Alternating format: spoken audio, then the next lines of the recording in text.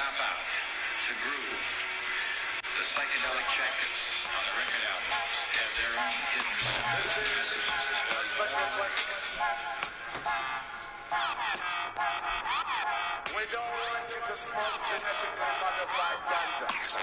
We want you to smoke the real thing. We want you to smoke the natural herb. Some call it marijuana, some call it sensimilla, some call it lamb's bread, and some people call it ganja.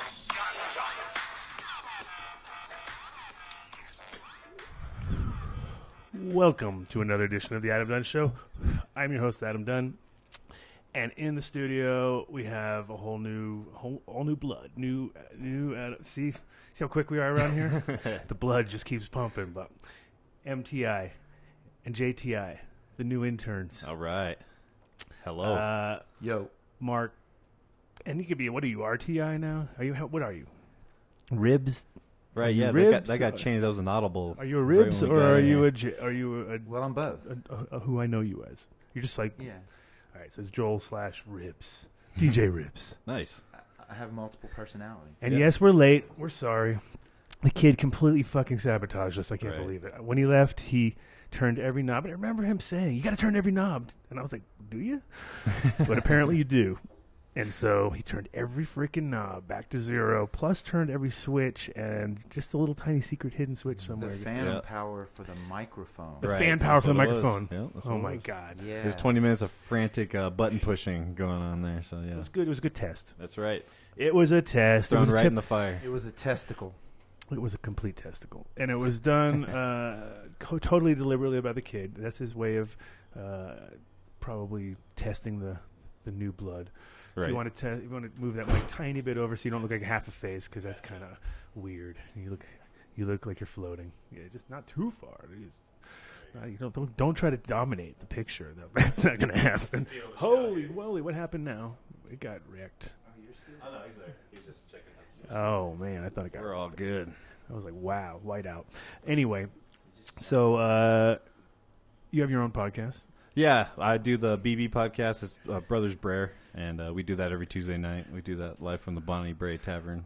That's cool. That's cool. Yeah. So actually answered our beckoning call when we said we were looking for some tech help, which is awesome, and got out of work early.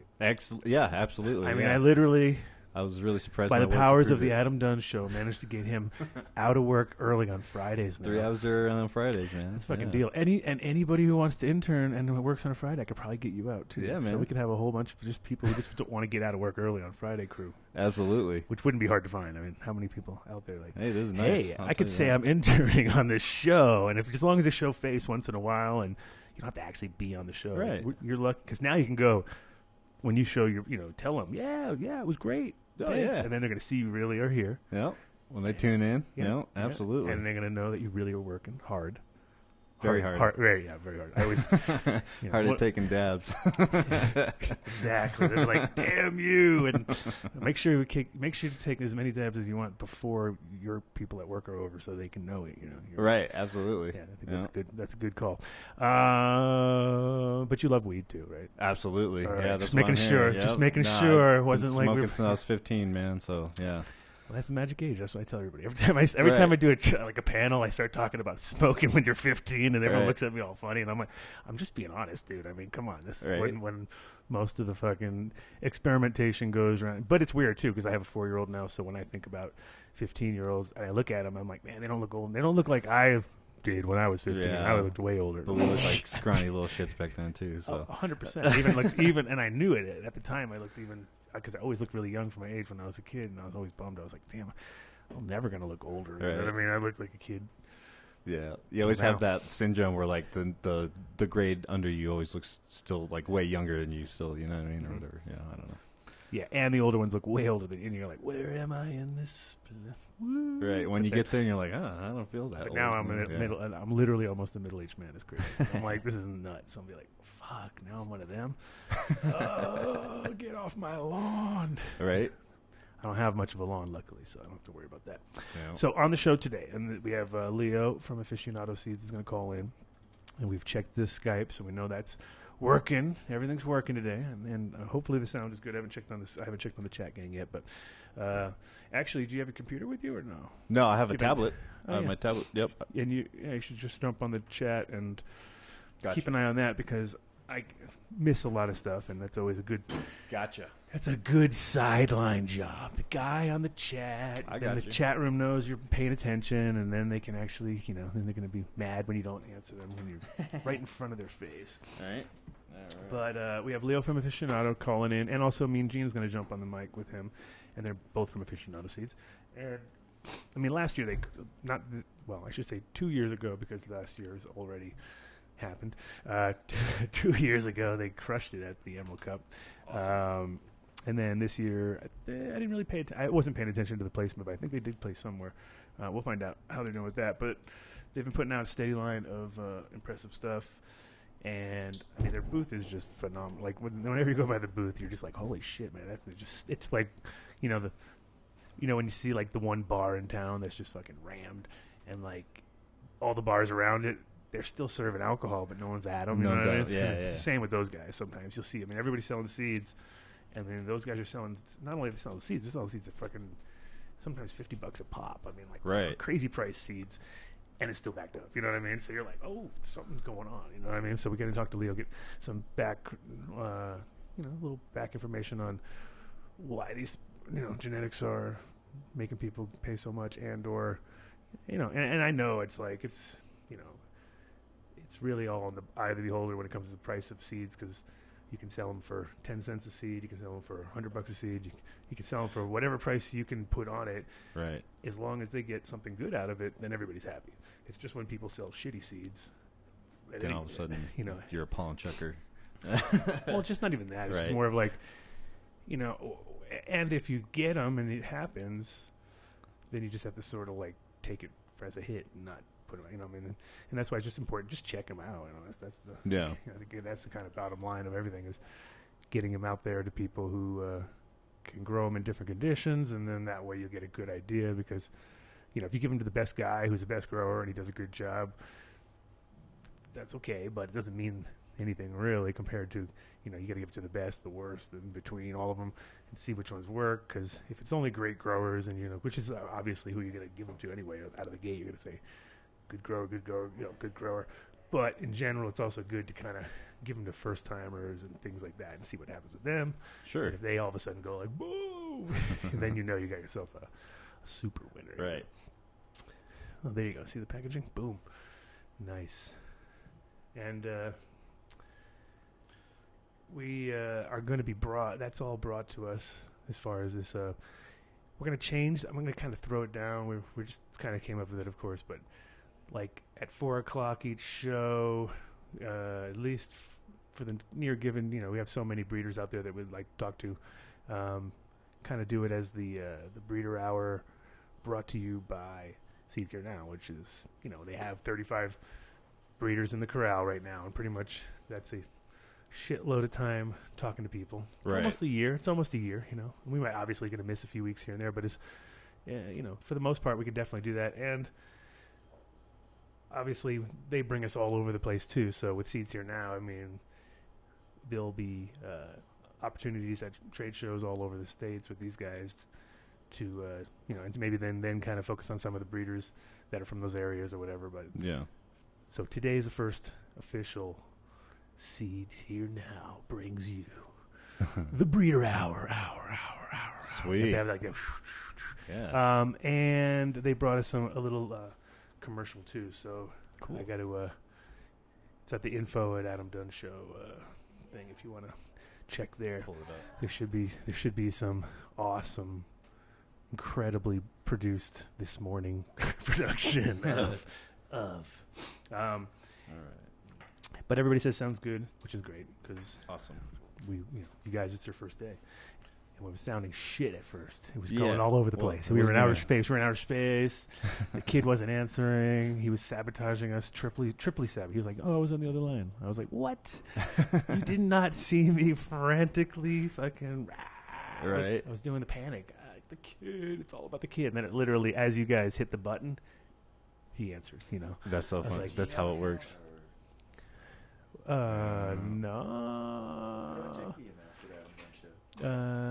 Info@AdamDunnShow.com. I thought it might be. I don't know. Is it? I don't know. Yeah, I guess. Yeah, I don't know. I have to hold on. We'll figure it out. Don't Yeah. you Okay. Worry. Don't you worry. And here, let me pull it up. You want to incorporate that in the shout out since we kind of already started? Let's start pulling those up anyway because I want to do that. Get that all out of the way. Have a few minutes in between, and then get all those guys on the line, which is going to be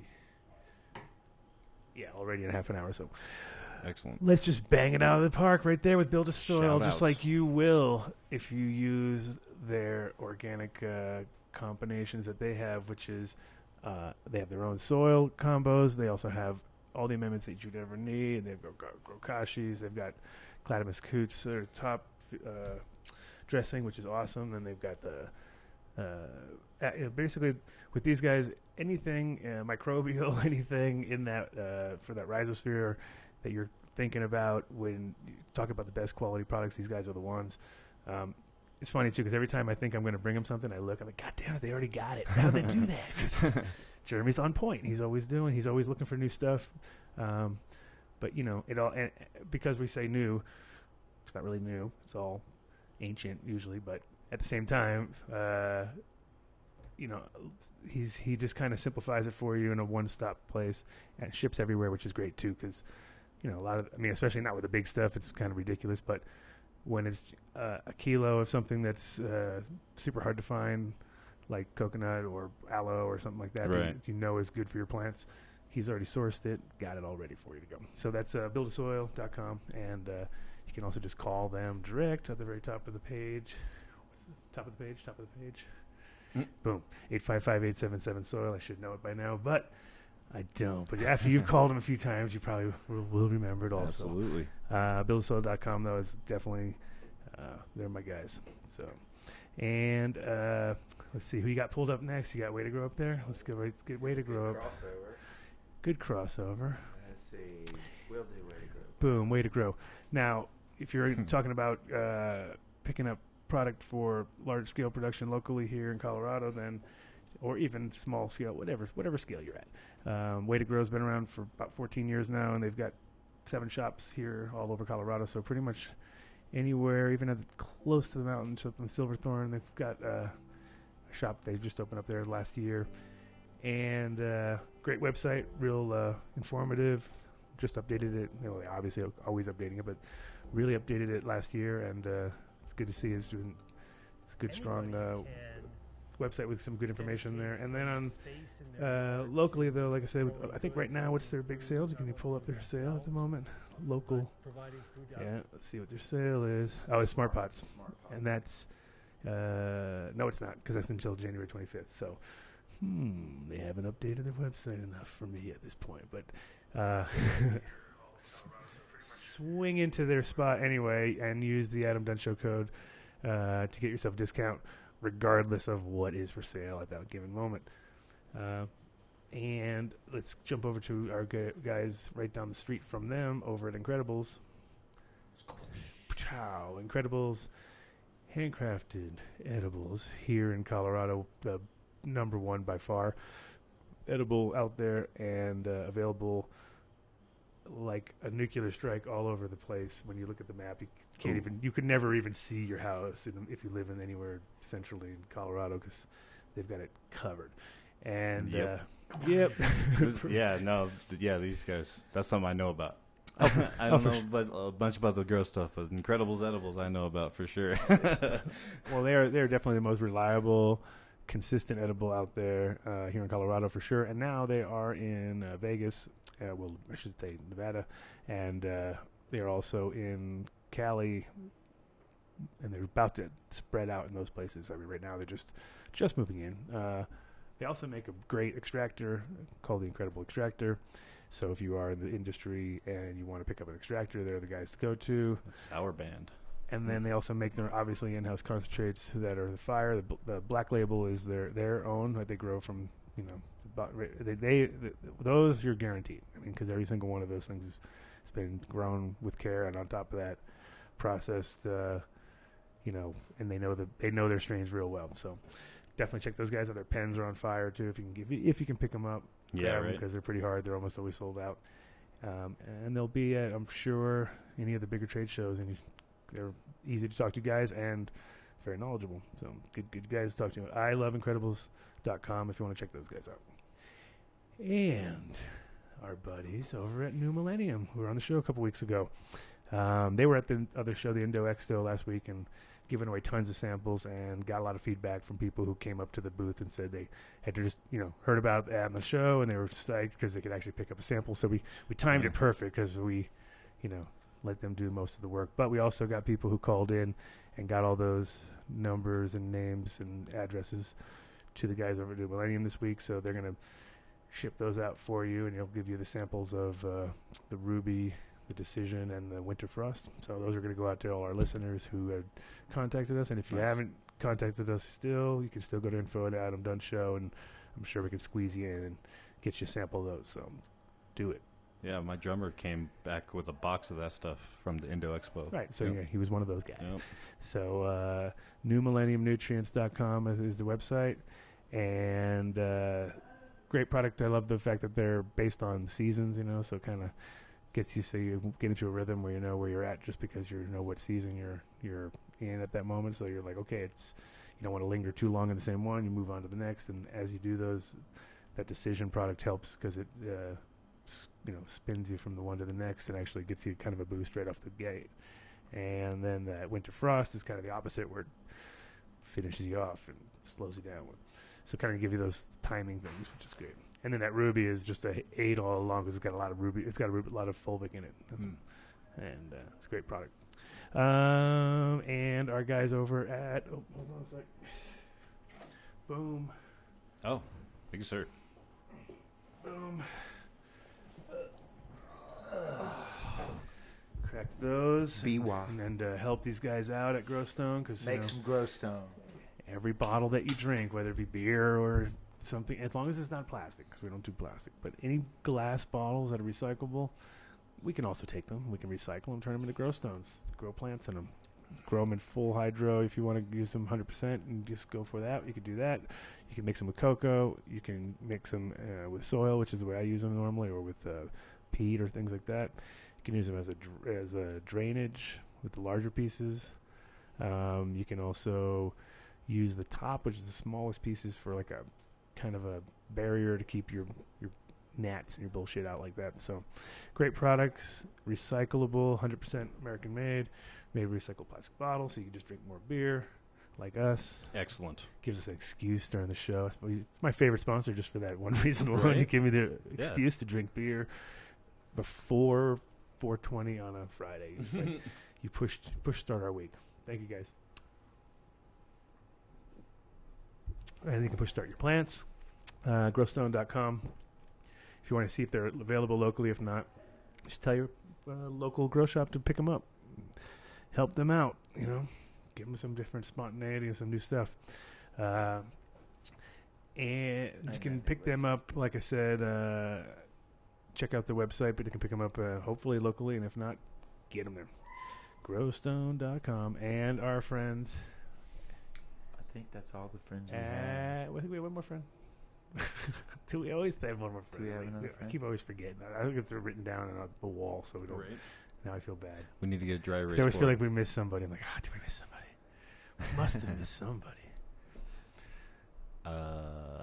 No, we haven't. No, I think we haven't actually. Yeah, I think we're. Yeah, we kind of did, but we didn't. Really? Well, no, because we normally do seeds here now in this zone too, but we talked about them so much in the beginning. They were the segue into the shout-out section. Yeah. But because we talked about the other stuff, but we're still going to say seedsherenow.com. Seeds here now. Our boys, but seeds here now. Seeds here now. Oh, I have to talk about their drop. That's what I was going to say. I knew it was something. My brain. Sorry, guys. Oh, you're good. I have the message from those guys. Big, long, huge one too. So hold on. Where'd it go? Oh, man.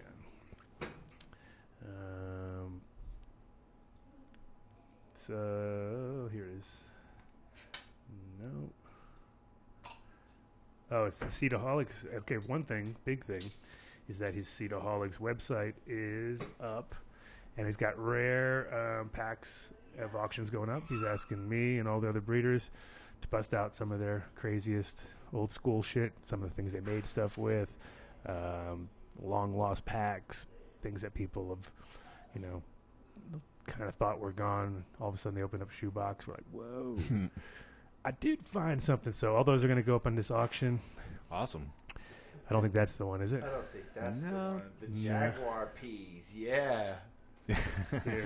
Some crazy strain of Jaguar peas, man. Seed-oholics. You got seed-oholics or aholics? I got aholic. Yeah, so it's seed-oholics. Seed-o. Mm-hmm. Seed-oholic. Seed-oholic. What? Server not found. Well, I think it's almost up. Either way, it's coming up. Keep an eye out for the Seedaholic website. Hopefully, James. Yeah, KTI says seedaholics.com. Oh, he's got it. See, somebody's got it. All right, let's see. You just spelled it. You got. O. SEEDOHOLICS. All right, let's start over. Okay. Seed is with an S. OHOLICS.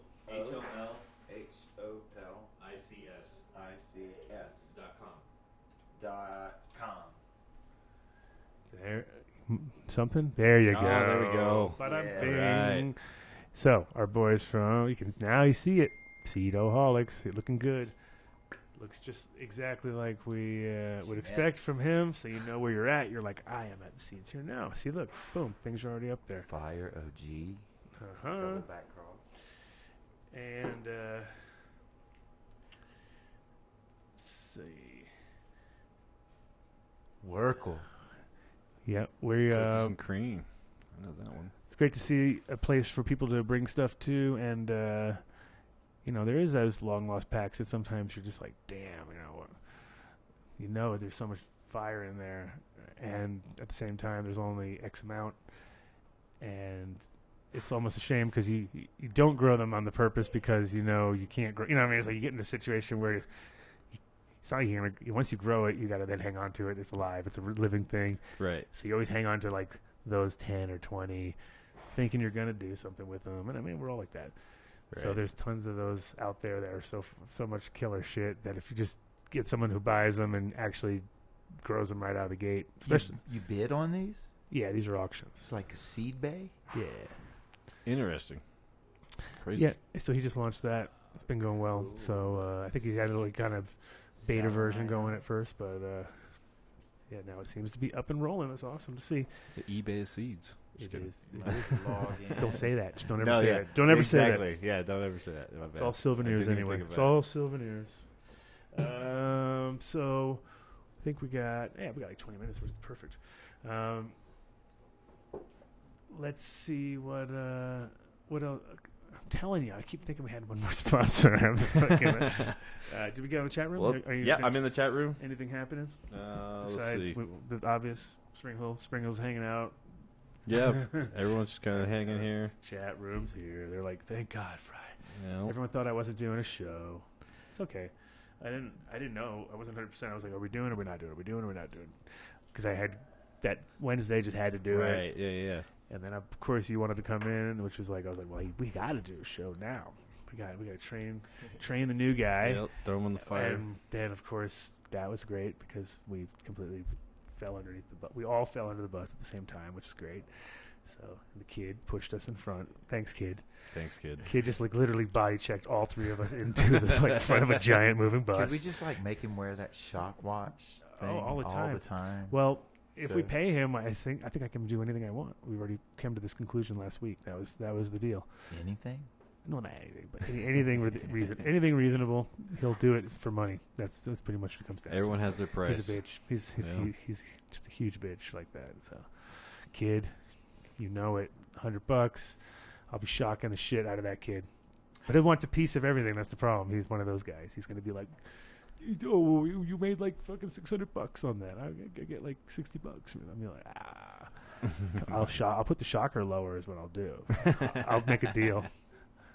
I'll work a deal for every like $100 that I suck off his the profits he could have had from his 10% or whatever. I'll just turn it down a couple notches. I say jack it up and pay him more. The other way, yeah, but that's always an option. I don't know about paying more, but I'm just kidding. I'm just kidding. I would pay him to shock him more. He has to wear it in the shower though. He already knows where he's got it all figured out. Don't you worry. It's definitely going to be some combos with the taint patch. I think we're going to have to do a taint patch shock collar combo show or something. Right. Yeah. with the kid. It'll be a big set. It'll be a pretty hot show. Maybe not for me, but somebody out there would love it. Yeah, the shock thing is pretty good. We have to get that off of Mitch because I think he quit smoking officially, so we can just take that from him. Oh, he yeah. doesn't need it. He's got no other vices, right? He's clean. Yeah. He's cleaned his soul. He's left the Adam Dunn show. He's fine. That was cool to see him the other day, though. Yeah, it was. On the show. Don't take it personal, though. He quit smoking. He quit smoking weed, too. Yeah, no, I think he quit for cigarettes. That's why he got the shock collar, not for. I don't think he needed the shock thing. Yeah, but nobody needs a shock collar to quit smoking weed. All right, you just need, like, I worry about him. You need to think you're. I don't know what I can't even say why because I would never know. Would I? Right? Yeah. No, you would have to. Last time I stopped was for a drug test at work, and I stopped for 3 months, and I was still hot. So I just ended up getting the fake piss for it. Bike who was on the show. He said he was like a month, and he was still hot. He was just super hot. Yeah, like he just. I quit smoking weed when I started dabbing. Yeah. I've been kind of going through that too, where I've been smoking a little bit more oil than weed. I used to be just a flower guy, but now I just kind of prefer dabbing, honestly. And it's funny because I remember listening to the show that you guys did about the health effects of dabbing, and that kind of scared me away from it for a little bit. You know what I mean? We have that tendency to do that. Yeah. We scare everybody, and then they look at us like, "Wait a minute, you're still dabbing." I didn't say stop dabbing. I just said. Might have some problems, but we got to all think about both sides, right? Right. It's like an MTV show, bro. You got to have the good sides and the bad. Yeah, absolutely. Oh, this is so bad. Oh, this is so good. This is so high. So high. Yeah, there's the pros and cons.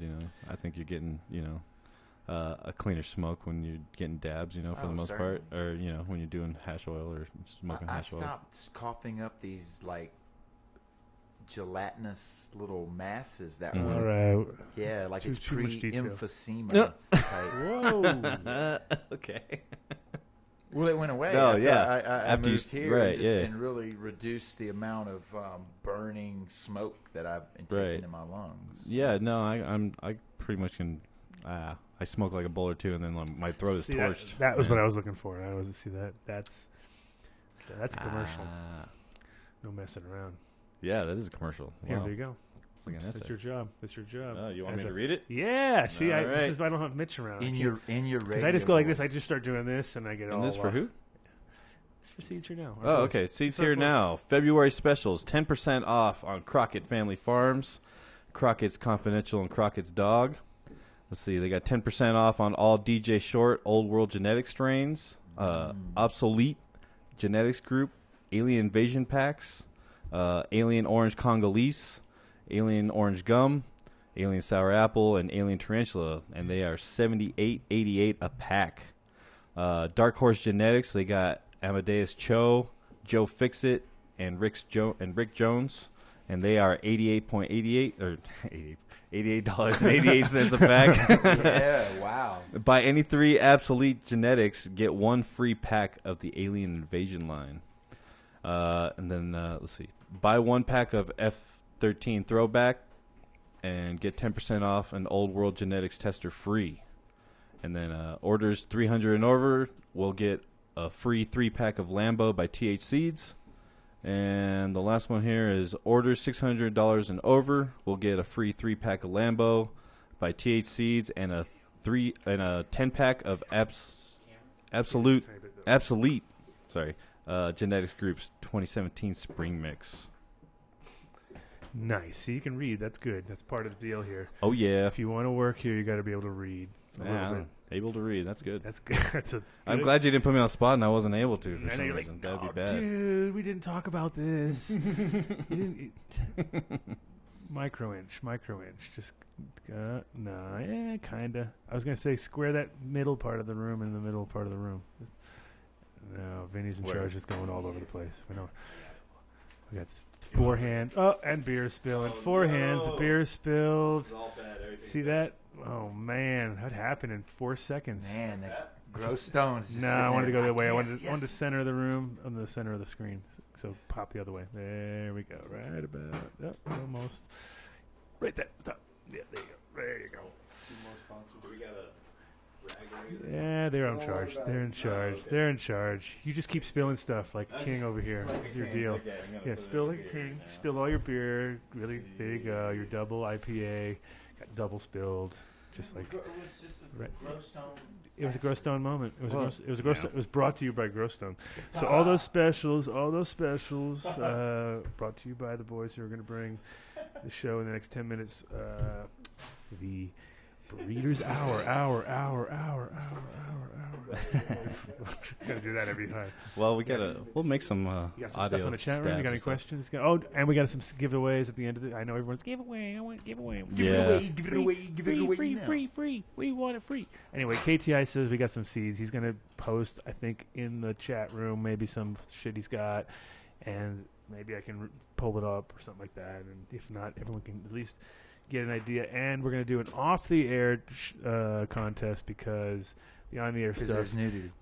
Well, just maybe we can like make it a little more either more complicated and or be less straight, just for embarrass the person to just give seeds away, like more actual, maybe knowledge based, or a piece of this, or maybe a question from the show. I don't know. See, this is the worst part. None of us ever have any pre-thought on games or things because giveaways. I hate fucking raffles, and I hate guess the amount of jelly beans in a cup thing. I don't know. I just not hate, but I just like fuck it. Who cares? Like never ever do it. If I see a thing where it says put cards in and there's one card and there's a Ferrari right there, I won't even put a card in. I'll be like, I won't win. There's only one card in there. I'll probably lose. You know what I mean? And you could just like no one's around and there's a Ferrari right there. You should, but it's just, I just don't feel like I'm a winner in that sense. I always feel like whatever. They're gonna see the card and be like, who's this guy? Check him out. Hey, this guy can't win. I don't know, something. But probably should, especially some trade shows. Some trade shows, you look around, there's like nobody there, and there's like those raffle deals. Those are the ones you should just go in and dump like cards, because you probably win half the shit in the spot, because there's like 8 guys walking around. Right. Probably like me, not putting cards in. So if you just did it, front load all those bitches. Absolutely. Did you listen to Joe Rogan's thing with Alex Jones? No, I didn't. No, I'm not. I haven't heard it either. Anyway, apparently Mitch was talking about even starting a whole new. I would think about podcast. I was like, wait a minute, you can't start another podcast. That will not happen. That can't. The Mitch Nuss show will not happen. This is the no smoking weed show. the no smoking electroshock show. Yeah, right. Mitch Nuss. I don't know. Maybe he will. We'll see. He can. He can use the network. He can use the studio. We'll do it. Yeah. We'll put it on the network. Yeah, absolutely. I don't know where Can it will blow fit. Weed smoke at him. I don't know where it's going to fit in our schedule, but we could do it. We could do it at some crazy time. He What he should probably do is do like a flotation tank show with Mitch. Wow. And then he gets to show off his upper body stuff. come out of the water like glistening on the show and stuff. I think it'd be great. Just the camera, just upper body. A lot of upper body. Yeah, Because sure. the feet, the legs float in the water. It's almost like the guy from South Park, with the huge front, the guy in the wheelchair with the no legs. No, but he can just, kind of expose the upper body more. So, I don't know. The kid can have his own show if he wants. I don't know about getting paid. We can make his own sponsorship or something. But, yeah. I mean, come on, guys. Let's get creative. Let's get creative here. For more shows? More Dude, shows. Mitch live from the depth tank. That sounds dude. That's a good thing, right? Yeah. Everyone would be doing that, but then Mitch will be totally bummed because everyone's watching him while he's in the tank. It'll be so fucking horrible. It's like the worst ego blown experience ever. Because here you are, got like 1,000 people watching you in a tank, and it's dark, trying to relax and meditate. You know what I mean? And they're like, what's he doing? What's he thinking? What's he doing? What's he doing? And you're like, I just hear it. You wouldn't even have to hear it, but you could hear it. You could hear it through the knowing that there's 1,000 people. Like, oh my God, dude. Right. It'd be horrible. Yeah, because you'd be in your own little world. Yeah, that'd be weird. I don't know. Mitch, do it. Yeah, man. We're pretty good at egging people on those things, so we might be able to do that. Yep. We could get Mitch to do it. I think if we just work as a team, everybody get Mitch to do a flotation tank show. That's our goal. Floating with Mitch. Floating with Mitch. That's perfect. Because no one's done it, I don't think. Nah. Maybe. Has anybody in this room been into a flotation tank except for you? Probably you have. I've never been. I've never been. No, I've never. You never been? No. Sounds like a trip. Ketamine's probably the closest. Yeah, right? To that. Okay. I've never actually done ketamine. I'm just Never joking. I thought it'd be something funny to say. Yeah, you know. Just making up shit. Disassociative. Yeah. Any drugs you talk about on the show, you should have at least done, right? Don't start talking about things you haven't done. Right. Yeah. We're not here trying to tell everyone what's the best heroin. Some drugs in my time. Well, dude, I know the best heroin. No, we shouldn't make up things. If you haven't smoked crack, don't smoke. Don't make jokes. I smoked crack once. Oh, see, now you're qualified. I seriously You're once. the most qualified in the room. Maybe. No, actually, no, Vinny rolled in, so you're totally not the most qualified. Vinny blew you away, bro. Vinny said he can make it twice. Yeah, I never smoked crack, but there's this dude that I used to give a ride to work, and he would roll blunts, and he would put like a ton of coke on the blunts. That's a primo, bro. But like it didn't do anything to me though. Like I didn't feel like it didn't like it seemed like a waste. It seemed like a waste. I don't know if it even does anything to you or anything, but yeah, that's what I got. Formaldehyde on a joint is much better than coke in a joint. I figure something, sherm it up. This double is pretty dope today. Huh? It's pretty tasty. Yeah, it's very tasty. I'm not, typically an IPA guy, right. but I am all about the calling. It's pretty good. I was impressed. Yeah. Mm-hmm. Impressed. Thanks, Growstone, for giving us that excuse. Every week. That's awesome. 8.5. Yeah, rock your world, especially at early morning. That's a great one in the sun. Do that in the sun, right? Make sure you're out there real toasty. Drink around noon. See how long you last. Yeah, see if you can get through a 4-pack at noon. I like to give myself sunstroke at the Rocket games. What the hell is going on? For sure. I'm just dying over Where here. did Vinny just drop under my tongue? Oh, I don't know. God, I would never do that. In your mind. Don't ever let Vinny put drops of anything near your tongue. Crazy. And you're doing them. And we'll know on the sound when it's all like.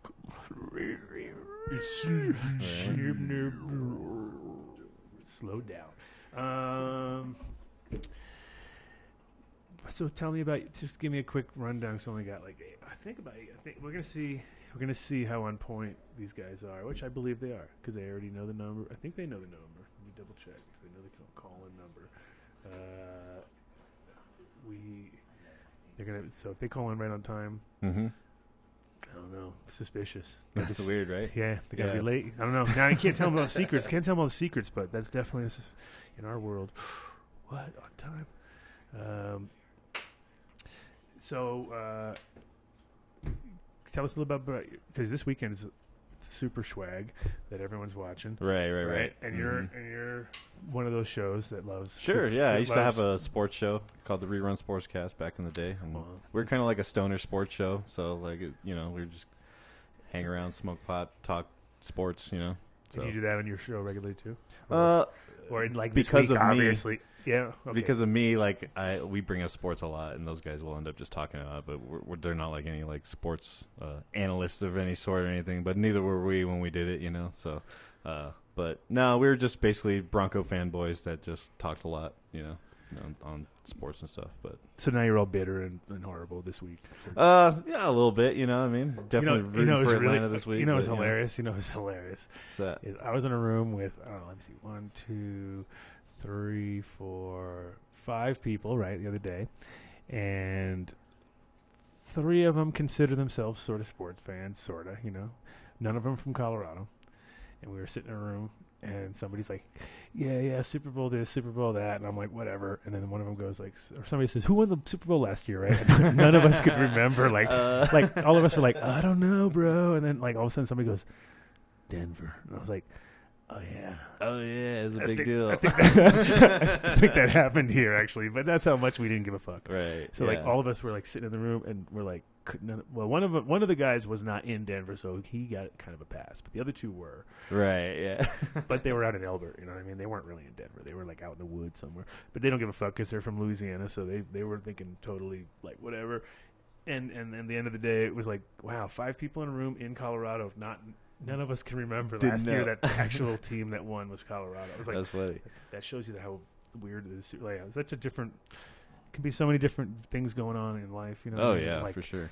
Some people, it's all they care about. You're like, really? Like my cousin, he loves Patriots, you know. So he's going off he's gonna have his face painted. Oh, yeah, he's gonna be just crazy, like a bad episode of fucking Sunny or something. Yeah, you know this time last year, I was running around looking for jerseys and doing the whole thing and getting all caught up in it, you know, because my boys are in the bowl, you know, and all that. So yeah.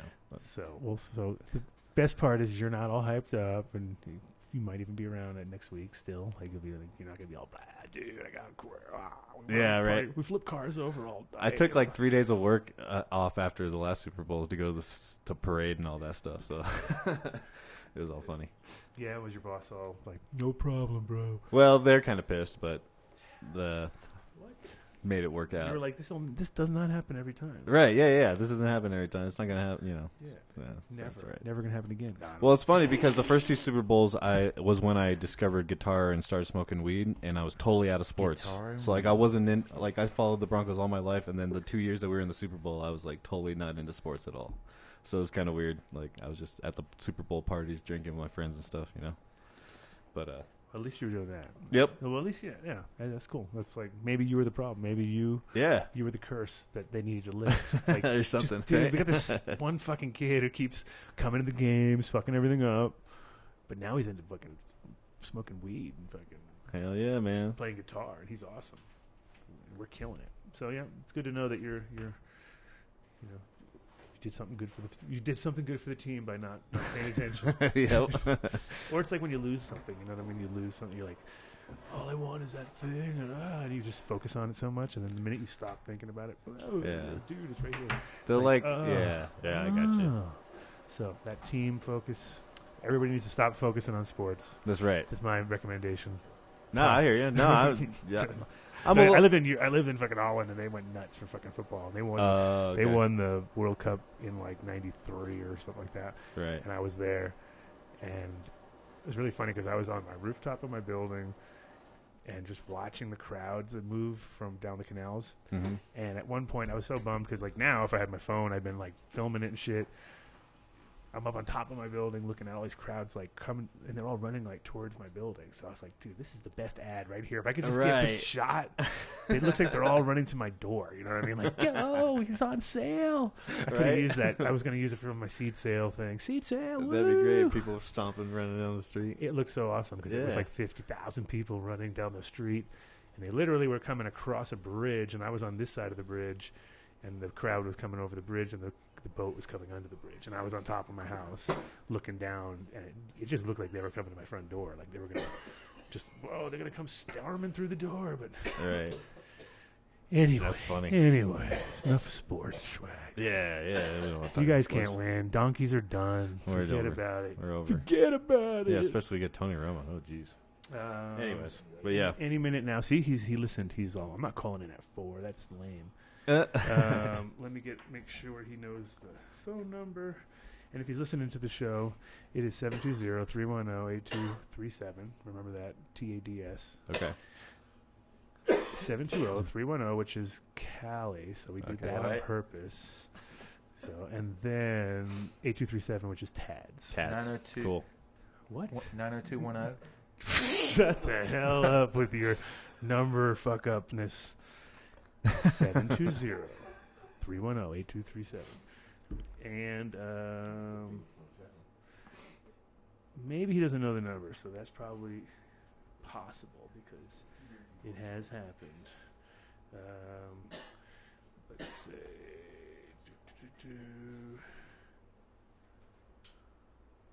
Oh, yeah, I said I was going to give him 20 minutes or 10 minutes, which I never do because I never get on. Oh, yeah, I'll give you 10 minutes. And then it's like, whoa, call it now.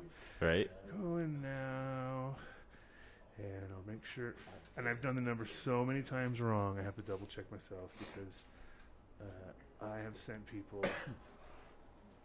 totally wrong direction with so many have them call. Like, what was I thinking? And I had to look at that 8237 like five times every show. Right. And now it's 8237. Double check that. Is that really Tad's? go to your thing and you look and you go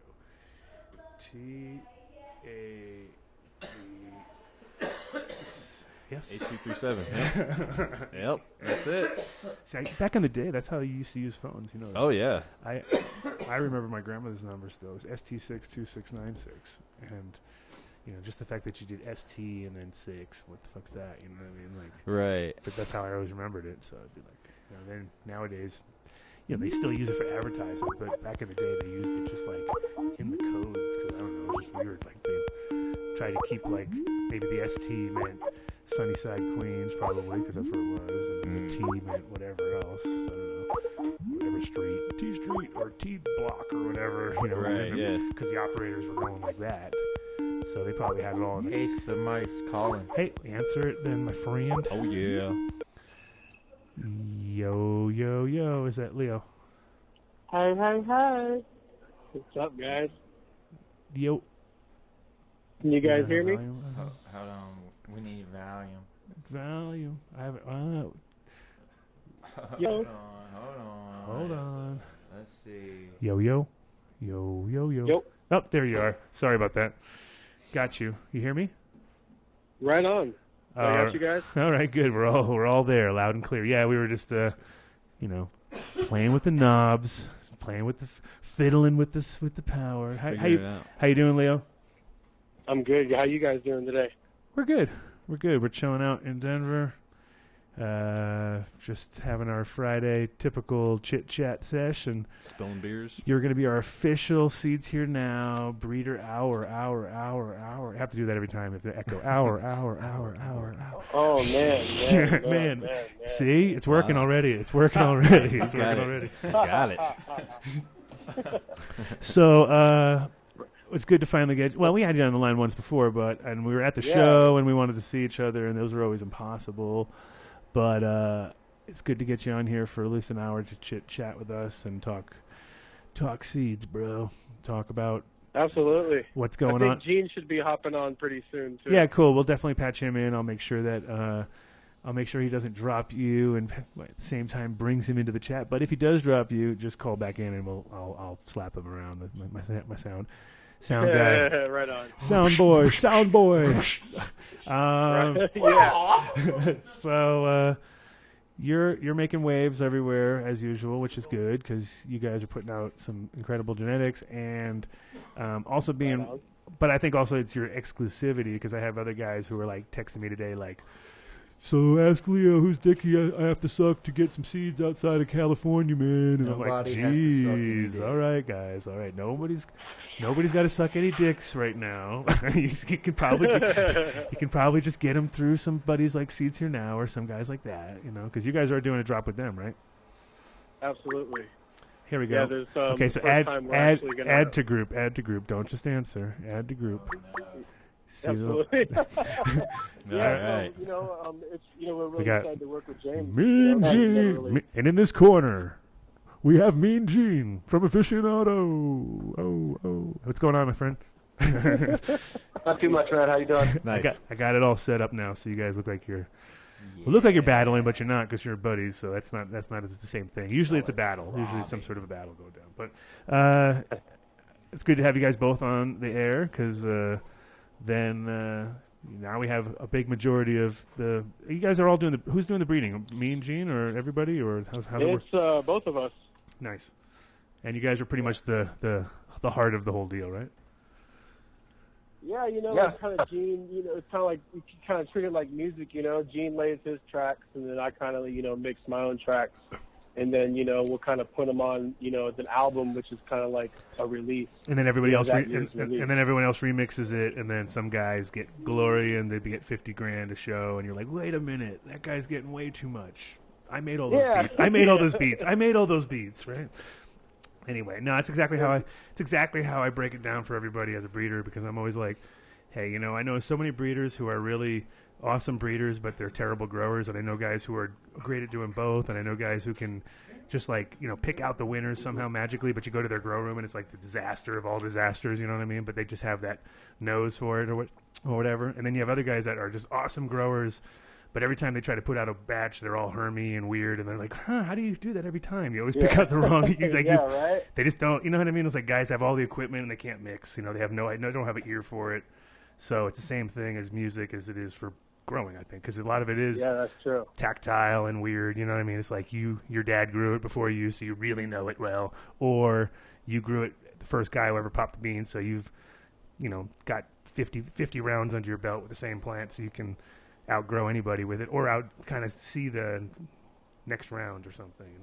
Yeah, exactly. Like if you have a certain gene, if you have like certain selections or genes, and they vibe with you more than the other strains vibe with you. I think that's like a big factor. Sure. Bubba's really big for a lot of people, but that's just one strain I kind of really never got along with.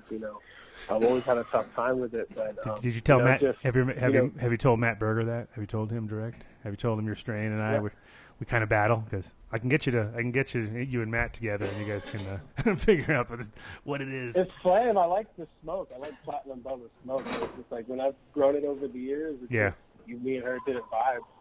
As much as like say like the chem or like the or the sours or or the old school Packies and Afghanis that are sitting up in Mendo. Yeah. No, I mean that's the thing is sometimes you get plants that are like easy to grow for some people or bulletproof plants, but then they kind of lose their luster. They're harder to. I mean, I feel like the plants that are the hardest to maintain are the ones that are always the ones that are the best. You know what I mean? Like it's always the viniest one or the one that the branches break the easiest because it's 20 years old or something like that, some cut or something like that. Those tend to be the ones that are always like, they're so special, but they're also pain in the ass. I heard tissue culture might fix some of that problem, with some of those burnt out cuts. It can. It's one of those things, though. It's like, I guess I should do a show about it because, I meet people who throw it around like it's just nothing. Like, oh yeah, tissue culture, do that. I'm like, show me. Like, somebody show me a fucking place that's actually doing it right. Because if they did, I'd be so stoked because I'd be giving them all my shit and say, clean it. Hey, can you clean this up? Can you clean that up? Because I mean, that is the ultimate sort of silver bullet is you tissue culture it, and then all of a sudden it has no viruses, it has no infections, it has no mold problems, it has none of it. And and that's cool, but at the same time, I have been to places that people are telling me that they're doing tissue culture, and then when I get to the nitty-gritty of it all, they're like, yeah, well, never really went past this stage. And I'm like, what? That's not, it doesn't help us out. You know what I mean? It's like, I have to see the plant center. I heard it depends on the strain, and it depends like how people are approaching it, because Frenchie and I know people that are up in Washington that are doing a really good job with it. They had this OG that was really burnt out, was putting out the 3 leaves, like a duck's foot. And then they tissue cultured it, and when it was growing, they started throwing 5, 6, 7, leaf blades, and the nodes were more similar to that of a seedling than it was of like an old clone. Right. It wasn't like lanky and stretchy. It grew more stocky, but it had the same nose. So I thought that was interesting. So there probably needs to be a lot more research done in that market. For sure. No, and I know it's going to happen at one point. And that's the thing that's crazy is that it's such a normal thing in other industries. That's why I think people just throw it around like it's already happening. Like recently with Hunter S. Thompson, his ex-wife or whatever, or his wife or widow, was saying that she was going to work with this Canadian company with his old stash that he had kept at the house, and they were going to bring back these strains. And I was like, wait a minute. So you're going to bring back strains from an old stash, okay, of seeds? Seeds, all they had to say was the word seeds, but then they clarified and said, no, not from seed, from like an old hash. They're going to take some hash, DNA sequence it, and then they're going to, up in Canada, because they're really good at it, they're going to make some. I was like, that is just bullshit. It's like 100% bullshit. Yeah, I was like, this is Jurassic Park. Exactly. Yeah, that's Jurassic Park. No, and that's somebody, but the thing is, they just threw it out there like it was just normal. You know what I mean? And I thought, and everybody who read it who had half a brain, no big deal, was like, everybody else was just like, like people were like, oh yeah, they're doing that, and I was like, no, you have to read that because that makes no sense, and if it is that, it doesn't. And then they literally clarified it and said, not from seed, from the old DNA material, because they can do that in Canada. And I'm like, well, I'm sorry, they can't. No way. There's just no way. So yeah, no, you can't. But there is there is a sort of in between way, which is pretty cool. Is you know how when you're making clones, and you get the first callus tissue at the base, you can take those and slice them off very thin, and it's like a cell stem, and it will just basically then grow in a petri dish from that to a plant pretty easily. And I can see that being way more successful and a little less time consuming, you know what I mean? Because that's the biggest problem with tissue culture is it's like you got to get things from A to B to C to D, and they take months. And then when they the right timing and the right amount, the right amount of cut where you cut it at, for sure. Well, on top of that, you're also talking about sterile conditions, which every stoner thinks they have and they don't. You know what I mean? Like how many times people try to grow mushrooms and they get to a certain stage and then they're like, yeah, it all went bad. It's like, yeah, of course it did. Look at where you're trying to do it. You know what I mean? And other people could probably pull it off because they have a better understanding of it and they can do it in a small area and make it work. But for most people, sterile method goes a long way, man. It's like, that's why they use laminar flow hoods for a reason in their culture and the mycelium. Exactly. Well, speaking of which, how's your growing? What is your preferred growing technique, you guys? Is it all organic outdoor or is sort of greenhouse organic, or you guys dabble in all styles? Or Gene's got a pretty interesting method, man. You still there, Gene? Yeah. I mean, I do everything organic because I get a lot better results that way. And I've dabbled. I've been based, most of everything I've ever done, I've always been organic, but I've dabbled in chemicals, whereas a lot of people do chemicals and dabble in organics. But I've noticed that when you mess around trying to grow stuff and it's not all the way organic, you don't really, it doesn't seem like you produce the same kind of it's not as complex of a resin, It's like the composition of the resin tends to be like, okay, well, here you got THC and wax and a little bit of terpenes, whereas when you can really get organic and then you can really get your dirt live and you have true live soil, then all of a sudden it's like, okay, now we've already grown this clone for a while, but as soon as your soil, you get a little bit more diversity of the organisms living in soil, all of a sudden you're starting to get more terpenes expressing themselves, and you get more perfumey and floral and more of these exotic things coming out. Yeah, that's what I really like to do, and I think it gets the plant the closest to what it really wants to do. So, that's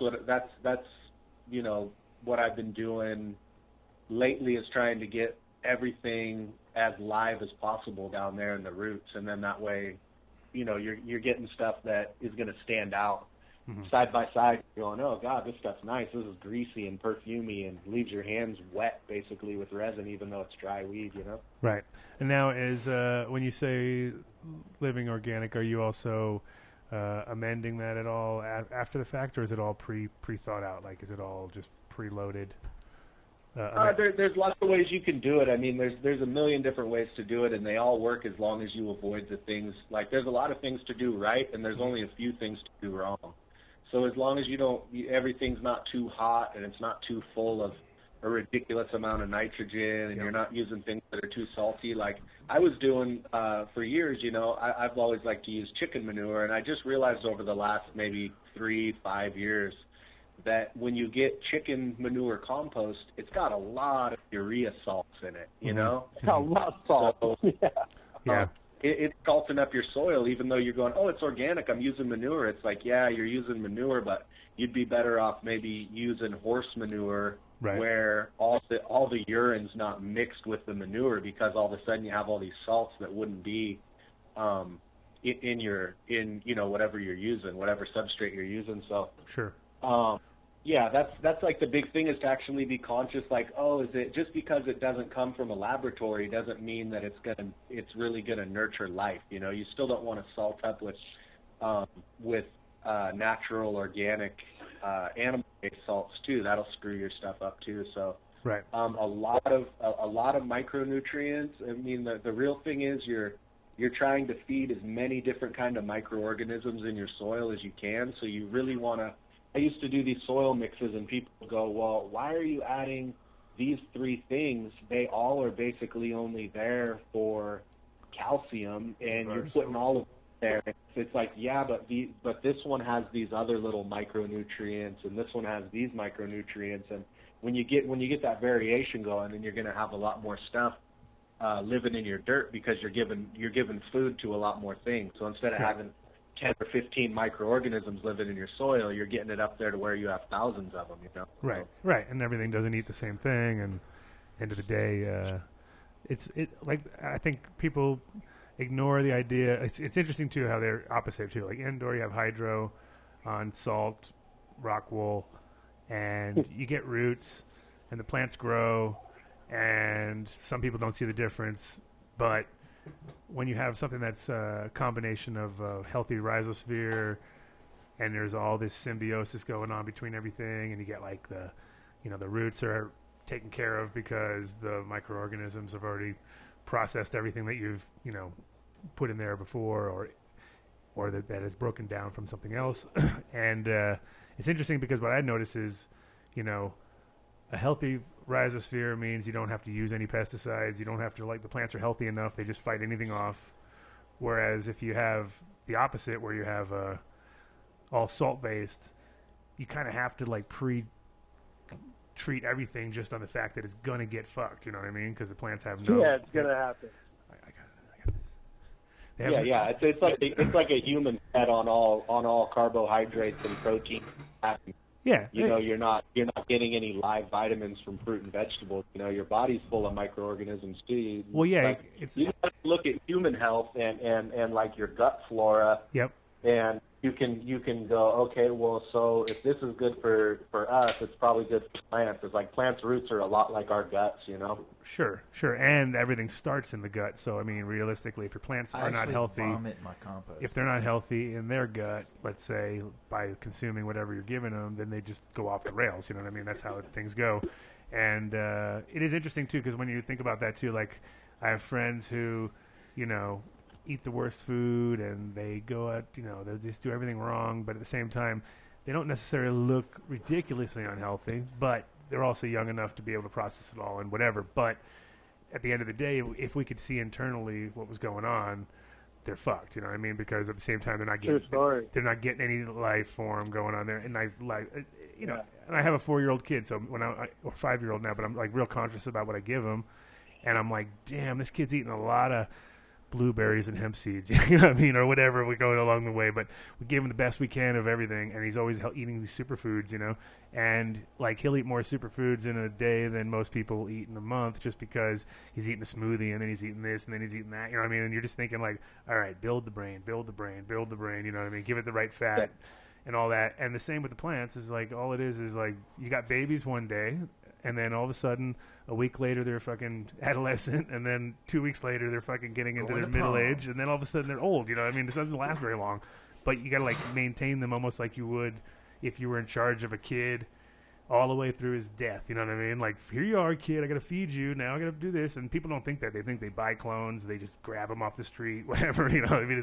So if you start thinking of it like we are, human-wise, it's random kids every time coming in. You're not going to be able to make them all good. They're all fucked up right out of the gate. You know what I mean? One kid's got spider mites. Great. He's just spreading them to the other fucks. You know what I mean? One kid has spider mites. And he's fucking spread them to all the other guys. You know what I mean? And you're like, fucking kid, where'd he come from? You know what I mean? It's just man. And it was like that when you're eating that kid pizza at McDonald's, and he's got mites, powdery mildew. He's got botrytis. Shitty grades in his class. It's horrible. Yeah, short attention span, kid's fucked, right? But in general, it's kind of like that. And I always tell people, if you think about it, when you go on holiday and you set your timers, and then fucking somebody doesn't do something right, and you come home and you're like, fuck, everything's and then you bring it back, it's you kind of just knocked about 4 pegs out of that fucking 100 that you could have had, you know what I mean? And then maybe even more, maybe 8 pegs. And then you just keep losing those pegs. Yeah. You don't regain them very often. You might regain a half a peg for every 10 you lose, you know what I mean? Just on time frame. And then every time you get your report card at the end and you're like, yep, I'm 78. Just like normal, you know what I mean? Yep. Didn't really so good. Or you get an 85, or you might even get a 90 if you're doing good. Hardly ever get 100, because most people aren't that good. So, yeah. And that's what's going on when you're growing a plant, too, is, you're starting with the genetic potential of the plant being 100. Exactly. Or, depending on strain, how much you like it, you go, oh, well, even this thing, the best I've ever seen, it's still only a 88 or a 93 or whatever, you know? Yeah, exactly. But you got something that you really like, and then you're going to grow it, and really what's happening is you're trying to keep it as close to those original points, you know, to go, okay, it's a 93-point strain. Let's see if we can get it to a 92 or a 93. And the plant's doing its own thing. You just got to basically make sure that you're allowing it to do what it wants to do, you know, and people are thinking, oh, I'm such a great grower. I'm pushing the plant. I'm doing all this stuff. And if you step out of the way, your plant just does so much better if you can just keep it, you know, having healthy roots and not under watering, cutting it at the right time at peak potential. So that's like, that's the biggest trick. It's like, you know, it's not about what you do. It's just about not ruining the genetics of the plant, you know? Exactly. It's like being a shepherd and don't let it get hit by a car. That's like pretty good. That's all you got to do. That's all you got to do. Don't get the thing get hit by a car or eaten by a wolf, dude. That's all you got to do. And if you can just not cold at night, and you're like, I don't know. I got drunk, left them out in the cold, and they got all kind of cold.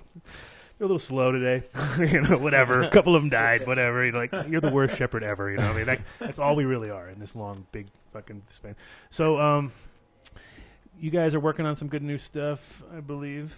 Or I'm just saying that because you guys, must be working on something good, right? We're always working on, you know, developing new strains. What's the latest from either side that seems to be the next future that we might be looking for? Gene's coming out with the Freeborn Selections line pretty soon. You know, I know he's gonna, you know, tell you guys about, you know, a lot of his own stash that he's been working over the years.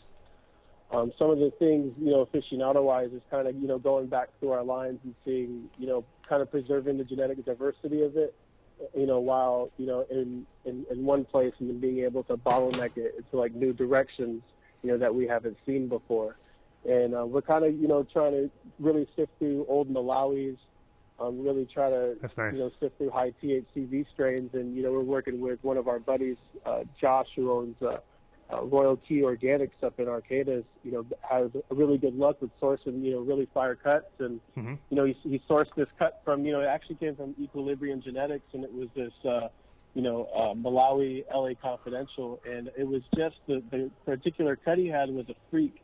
And so it really sparked our interest to kind of sift through Malawis and kind of, you know, go on, you know, and then, you know, try to, you know, pair them with, you know, something that might be complementary, you know, distant as far as it being a relative, or you know, or it being kind of, you know, similar, you know, to each strain. So, you know, we're really going through all the old, you know, land races, and we're going to try to rework our OG lines, and you know, we're always experimenting with, you know, seeing how, you know, like this year particularly, I'm kind of focused on how far can I push fuel with some of the strongest fuel, you know, strains, champs that I have in the stable, and how far can I push, you know, the fruit level, you know, because, you know, people like, you know, whoever's putting out that forbidden fruit that's on the market right now, and, you know, people like Gene with the cherry lime and things that have a definitive nose like Purple Kush or Urkel, you know, I want to see kind of going through those lines and see, you know, what else can be brought out, because they're so unique and standalone on their own that, you know, it's kind of like, you know,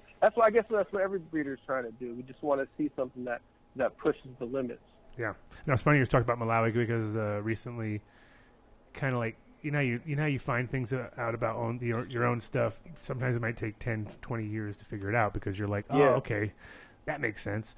Because recently we were talking about sage with people, and the original people who kind of brought it to Big Sur were calling it Chamba first, right? And so then it was like, the Chambas, yes. And it was like, and so then it was like, okay, so now this is now narrowing it down for us, because at first we were thinking, we knew African, and then we didn't know where, though. You know what I mean? So we were calling it, and then other people were calling it Affy, which fucked everybody up, because, you know, one guy was saying, it's Affy, you know what I mean? And then you're like, Affy, all right, cool. Then you go on and you're like, it didn't taste like Affy at all, or ever smell anything like any. Oh, you mean, oh no, it's African, you know? And it's like, well, what kind, you know? And now, but Malawi really narrows it down because it's a much smaller region, obviously, and then on top of that, super unique flavors, and that's kind of like, now I understand from the sage side of the corral of what everything was like. Okay, now I know what I'm looking for. I'm going for that, you know, that spicy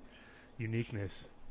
Yeah, that kind of like anise kind of lemon tone. Sure. Almost.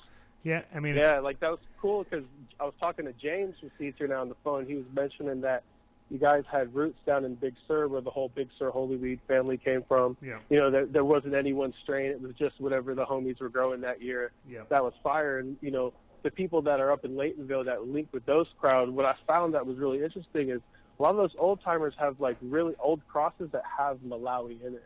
Right. You know, and there's, like, old-timers that are up on Spy Rock. It's like, yeah, man, back in the 70s, you know, we were blowing up the old Paki and the old Malawis. And, yep. And that was actually, they said it was, like, the shit that was a little too strong for everybody, you know, and it was like, really, that's what we want. Everybody, there you go. Yeah. Where is it? What is it? But yeah, and I mean, I guess the name Chamba more or less just means good weed. It's kind of like chronic or kind bud. What is the chocolate chum?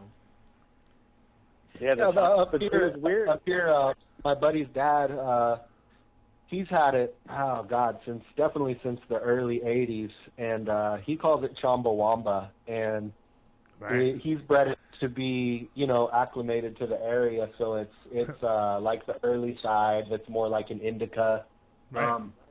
Kind of sweet, not as much of the cerebral stuff left to it, but man, right. Those plants are incredible, and the mold resistance, the mildew resistance, there's a lot of good genes in there to borrow for other stuff, you know, but it's definitely been around, yeah, and I was kind of surprised when I always thought he just made up the name, you know. I didn't realize he's like, no, it's African, you know. You're right. always like, oh, he just made up the name, and then I looked something up one time and I saw it next to it, and I went, oh, Chamba. Okay, so Chumbawamba sounds hella made up. It sounds like a hella made up African name, like you know, Chumbawamba. So racist sounding. Huh? Right. I can already see the logo. It's very racist. It's terrible. Bone in the So, how did you know? How did you know it was bone in the nose? So, landrace wise, you guys are still sourcing stuff, or you have people bringing you stuff randomly, or how you been doing with that? We got a few people that have been kind of bringing us land races. You know, one of the ones I was really excited about getting this year was the Bhutanese from Bhutan. I just smoked some Bhutanese weed. I just smoked some Bhutanese the other day from Nick Vitus. It was he did a Bhutanese OG cross, and you're killing it. And he fucking knocked out the OG. You don't even taste OG. It's like all the other flavors, and it's interesting because it's very like it isn't. It's funny. He described it when he handed it to me. He said, "Tastes terrible, smells terrible, fucks you up." And I was like, "All right, give it to me. It sounds good. Let me try it." And then I was like, "It doesn't taste that bad." I was like, "It doesn't taste that bad," and it definitely gets me high, and it definitely does not taste like there's any OG in there at all. So I don't know. Maybe he's got a good dominant something. He had a friend who, because that's like a real Himalayan sort of. I feel like that's the only place left with good shit is going to be in that region of the world, just because the rest of the places have been bombed to fuck. It's the most isolated country aside from North Korea. Sure. It's like if you look at the countries, the only countries on the planet that don't allow international extradition to the U.S. is actually there's three. There's Iran, North Korea, and Bhutan. Yep. And Bhutan actually limits the amount of visas for tourists that come into the country each year. So the fact that my boy was able to bring them back and hook me up, you know, I'm going to definitely pop them and do an open pollination, and then from there I'll kind of sift through them. Well, I definitely want to maintain the genetic diversity because the low traffic area was what I was really excited about. Like, oh wow, low traffic. You know, there's probably a good amount of gene preservation within their lines. You know, whether it's a land race or if it was something that was bred by some of the villages, because some of the villages do select plants and keeps their own seed stock. I'll send you. I'll send you a couple photos from what he sent to me. And then when you do grow it out, see if they have any resemblance, because it looks really. It definitely, you can tell right out of the gate that it's got that small calyx stacked thing going on, which we like. As far as for like, okay, that's something that doesn't look like a big fat indica and giant calyxes. No, and bullshit. It's super small calyxes and real stacked, and it's got that spicy. And then right away, when I smelled it, and this is what everyone busts my balls because they always say, I say that everything smells like sage. But anything with a certain type of smell really does smell like sage because it has that, like, okay, it's going through that layer of it, you know what I mean? And with that stuff, I smelled it. The first thing I was like, it kind of smells a little like sage. It's weird. Kind of like a real... I know. Just like that velvety herbal scent. Yeah, it was really kind of like a little more sage leaves. Well, this one's got a little more like eucalyptus background to it or something like that, though, too. Like a little ting to it where you're just like, ding, okay, that's something. Like, you know, when you, like, the problem is that there's a lot of hazes, they call them, but they're not haze, you know what I mean? Yeah, but they're not real hazes. Yeah. And then those, a lot of times, are like wannabe sages, you know what I mean? I'm like, okay, so somewhere, it's like the breaking point where they kind of go, because literally sage is not considered a true haze, like when it comes to like a haze 1 or Neville's haze or any of those kind of haze varieties. It's still kind of that weird, you know, that weird flavor that they kind of can't put their finger on, which is what I want. I always want the shit you can't put your finger on, you know. That's the thing, you know. Or the thing that's that kind of spice thing going, that like the old school pre-Amsterdam haze, if you can ever find it, right? Right, exactly. It's like it's got like a even some of the broadleafs, like the Hindu Kush, and some of the Takis and stuff, they have it where you smell it. We used to call it reggae weed because we'd be at Reggae on the River. They had a lot of that up in Humboldt. We'd be in Reggae on the River in the parking lot, and we'd be like 300 yards away, and we'd go, ooh, there's that spiciness, you know? And, that's exactly when we smoked the sage. Everybody would always say that. They'd be like, come across the room from the... I'd tell people, it's like the festival weed is the best shit. People come from like across the other side, from the other side of the camp. They'd be like, we've been over there talking about it. What are you guys smoking? Like, they'd be like trying to like figure it out from across the room, you know, and shit. So it's Durban poison. No, and over here they call it, and that's the funny thing is over here, like there's a Durban poison cut in Colorado that they call a Durban poison, and I'm like, anybody who knows anything about Durban knows that has not got anything to do with Durban. That's like a Jack Harrer fucking cut, which actually produced some weight and has that spicy thing that people think is haze. You know what I mean? And I think the Jack kind of confused a lot of people where that's when that first came out. I worked for Sensi. That was in 1995, I believe, or something like that. And they showed me on a whiteboard. It's an 11-way hybrid, right? You know, so if you make an 11-way hybrid with anything, it's fucking all over the fucking place. Like, there's no way you can make a 11-way hybrid stick, you know, in my opinion, and do it in less than 10 years or something like that. You know what I mean? Because it's like all of a sudden you're just bringing way too much to the table. And what's weird is when I see a lot of new growers and breeders produce stuff, they tend to put Jack into the mix, and it's almost like putting putting black into any color you want to do, and just being like, So I should kill that Jack Harrer male that's in the basement. It just knocked all the flavors, and it knocked everything away, and that's all that's left is that smell, which we all know. I call that one the Amster wreck. That's the Amster wreck. That's that fake Amsterdam haze that smells kind of like train wreck, and once you get it in your lines, it just does not go away, dude. Everything smells like you're right, like watered down. You know, like I don't know. People call it lemon. It doesn't smell lemony to me. It just smells like watered down train wreck Amsterdam haze. You know? Yeah, I never liked those. You got it. No, you got it 100%. And that's the one that kind of like pisses me off because people think they got something new and they go like, come here, try this, smell this, check this out. And I'll be like, it's got like Jack in it somewhere. And they're like, oh, how does he know? And it's like, well, of course I know because he fucked everything up. It's like putting ruderalis in your weed and like wondering why you get fucking shit that auto flowers. You know what I mean? You're like, because you got it's in your lines. I just can't keep it veggie. Yeah, my mom's keep flower. And you're like, because do you ever any ruderalis in? Nope. And you're like, you start looking and you're like, hey, dude, you got this. Oh, wow. Yeah, well, that's like smell like cardboard and peanut butter, right? Right. No, and you get that ruderalis, you know, it's just like there's just a smell that just doesn't. It's just not appealing. 100%. So, as far as you guys working together, like, do you guys who supplies males, who supplies females? Do you guys just kind of it all depends on the strain, or how's it working with that? Yeah, I mean, sometimes there's like a cool one where it's like, oh, you got that clone, that's really killer. I got this strain that's actually almost the same. We can do a breed of that, and it's going to be a really nice true breeding F1, you know, because they're already so close to each other that this will be a great donor for that. Or like we did the Black Lime Reserve. I had my Black Lime,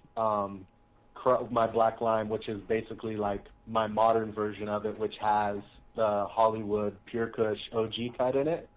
And so his chem that he had, which was like Chem 4, Stardog, Chem 4, whatever, you know, it was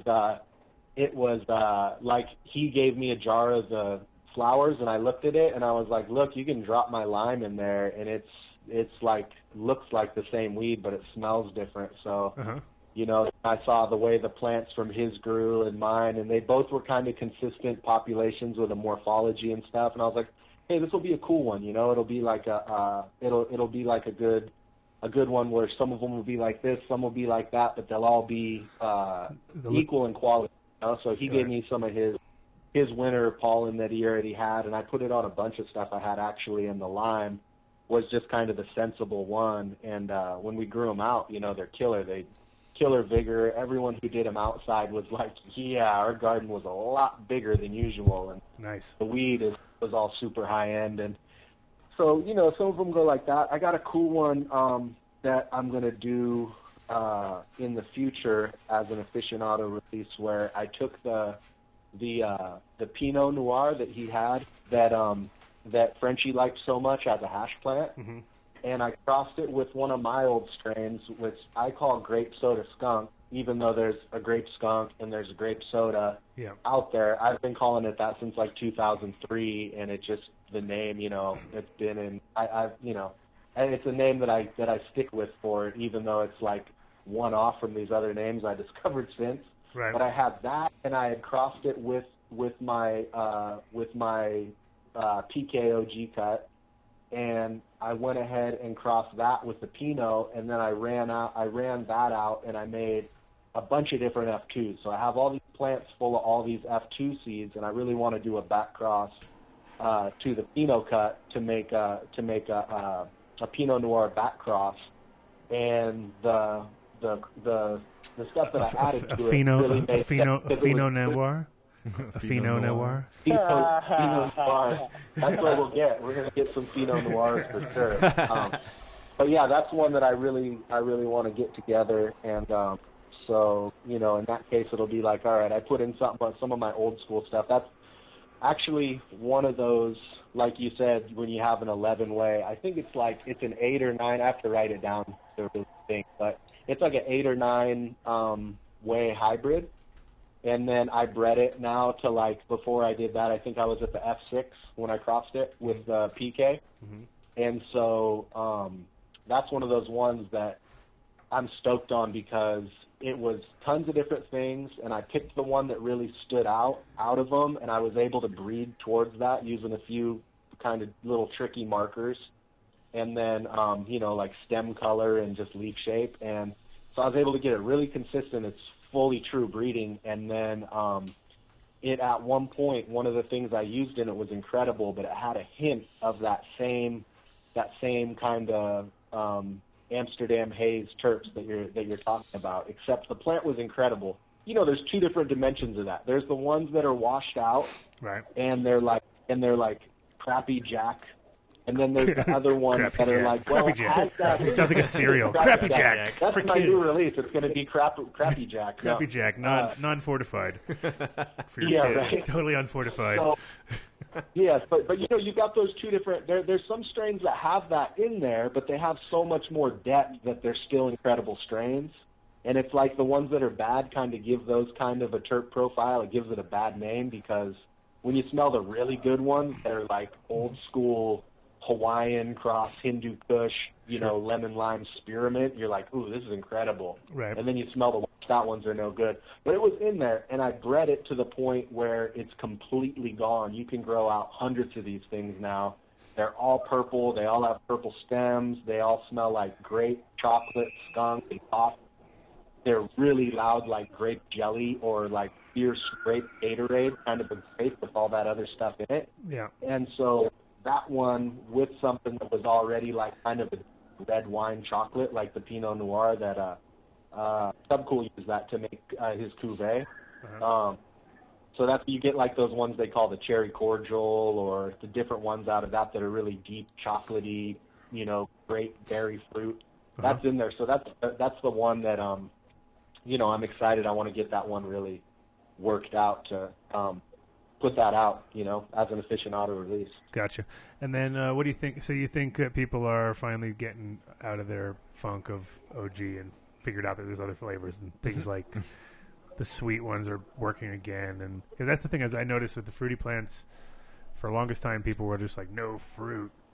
No fruit. You know, you're like, Jesus Christ, what's wrong with you people? Fruits were a lower ticket for a few years, weren't they? Yeah, like no fruit. OG sours, and then I'll pay 12 for fruits. Yeah, You're exactly. Like, man. I know. Now it's like, you look at the trends now, everybody wants that really sharp fruit, that kind of tangy, that almost Skittle kind of nose, that cherry lime nose, that Urkel nose. Absolutely. Yeah, I love to watch. I love to watch the transition because it's kind of like watching just the slow, from.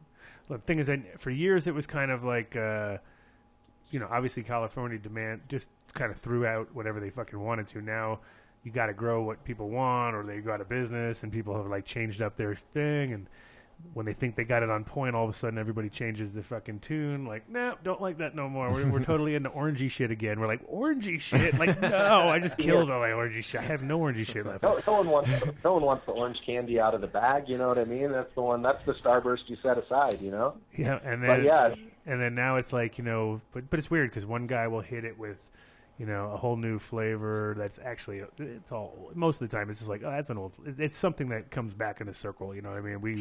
We mature as a consumer over the years, and I think also the extracts is what really fucking changes the game, because when you make hashy shit into extracts, it tastes kind of funky and weird. Like, people don't like it. Right. They like that fruity, like, oh, okay, now this tastes great. You know what I mean? Like, when you make them with extracts with things that have a lot of Afghan in them and stuff, it's like, it's great for real hash, but it's not really great for making shit oil and stuff, I believe. A lot of times you end up with stuff that's what I was going to say. Yeah, I think that the biggest factor of the transition going from skunky, fuely, earthy, gnarly stuff has been really the oils, because when you make oils from sour diesel, you go, hey, it's just oil. Cool, it's high THC, but there's not a lot to it. You smoke it in a joint, it tastes incredible. It's deep and rich. Yeah. You hit it as an oil, and you go, it's strong, but you don't smell it and wonder what people are burning.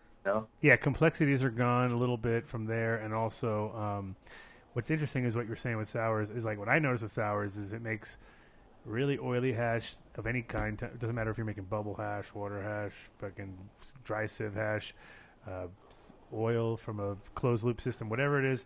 It makes a very particularly sticky oil, and but it's not the greatest when you try to make it doesn't make hash that sticks like people like Frenchie wouldn't like it because it doesn't make true hash. It makes this weird in between fall apart kind of oil shit that's just so strong but yet so doesn't turn into a block, you know what I mean? Like back in the day when we made hash, we didn't even pre-water hash. We were just doing dry sieve, and some weed just didn't work. You know what I mean? It's like, nope, this plant doesn't work.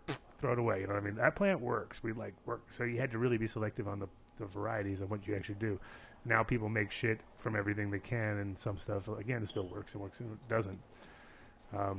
Yeah, we've seen that with selecting seed varieties, because like for the past, since we've been doing seeds, we've always made our seeds on our production plants. And so, every plant's a seed, so it's a different pheno. And what we found with like spinning hash with Frenchie over the past 5 years was, you really got to just select a clone that's good for extracts, that's good for hash, and just stick with it, because you can't really, it's hard to bank on the reliability of all these phenos are going to make their hash, unless you're Gene.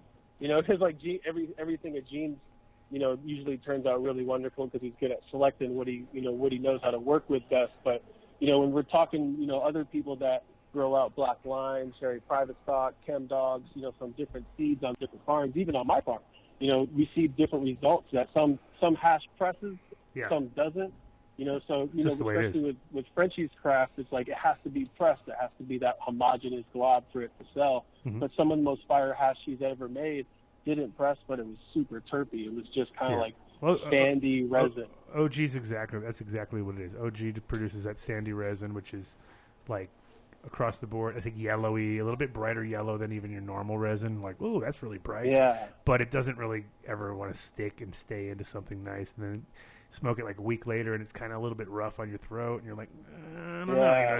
So yeah, just certain strains just do what they do, and that's just the way it is. And I think as a society, we're growing up quickly, but we're still babies in this, and really in this industry when it comes, especially when it comes to extracts, because like people can make extracts. Nobody's turning it into anything that lasts a long time. Like real hash lasts fucking 100, lasts you 50 years. If exactly. You stick it, but it has a self-preserving quality to it. But we strip all those self-preserving qualities away, and we kind of make this weird shit, which you got to smoke within a few months, or else it turns to like, I don't want to smoke it. You know what I mean? I pull it out of my drawer and go, oh look, here's a whole bunch of what's that? You know what I mean? It's just like things just look weird now because it didn't have that hash thing. Whereas if I pull out some dry sieve hash from like 10 years ago, I'm like, holy shit's still good. You know what I mean? It's like still good. Look at that. Boom, still bubbles or whatever. Like collecting comics, though, man. You guys do a dry sieve at all? You guys have any experience with it, or do you like to do it?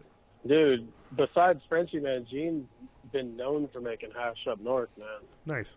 So, I started playing with that. I think like 94. It's about. I think like maybe like 92. The first time I saw somebody do it, and they said, "Oh, I'm going to make Keith," and took pantyhose and put it over a coffee can with a rubber band on a mirror, like a Carnival mirror, a Budweiser mirror or something, and a little trailer, and was like, "Oh, I'm going to make this stuff," It's funny. And I was like, "Oh, cool! Wow, that's crazy looking." And I was a kid. I was just like, "That's crazy! It's all yellow." Like, I still remember how good it was. It was funny because.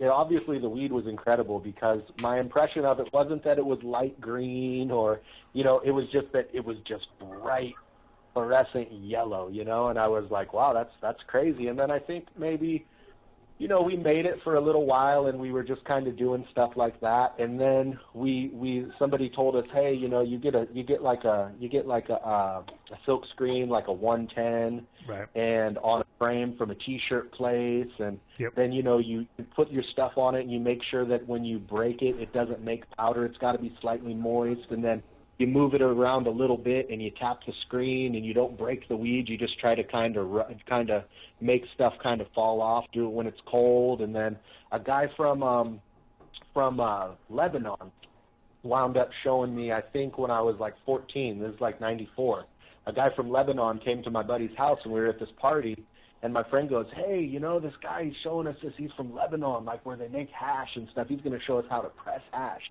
And what he showed us how to do was to take it, fold it in some plastic, and then wrap it in moist newspaper, and then you wrap that in foil, and you put it on like a cast iron skillet or the top of a wood stove until it puffs up. You can tell that the steam is kind of there, and you got to make sure you fold the plastic right so the steam doesn't get in the hash.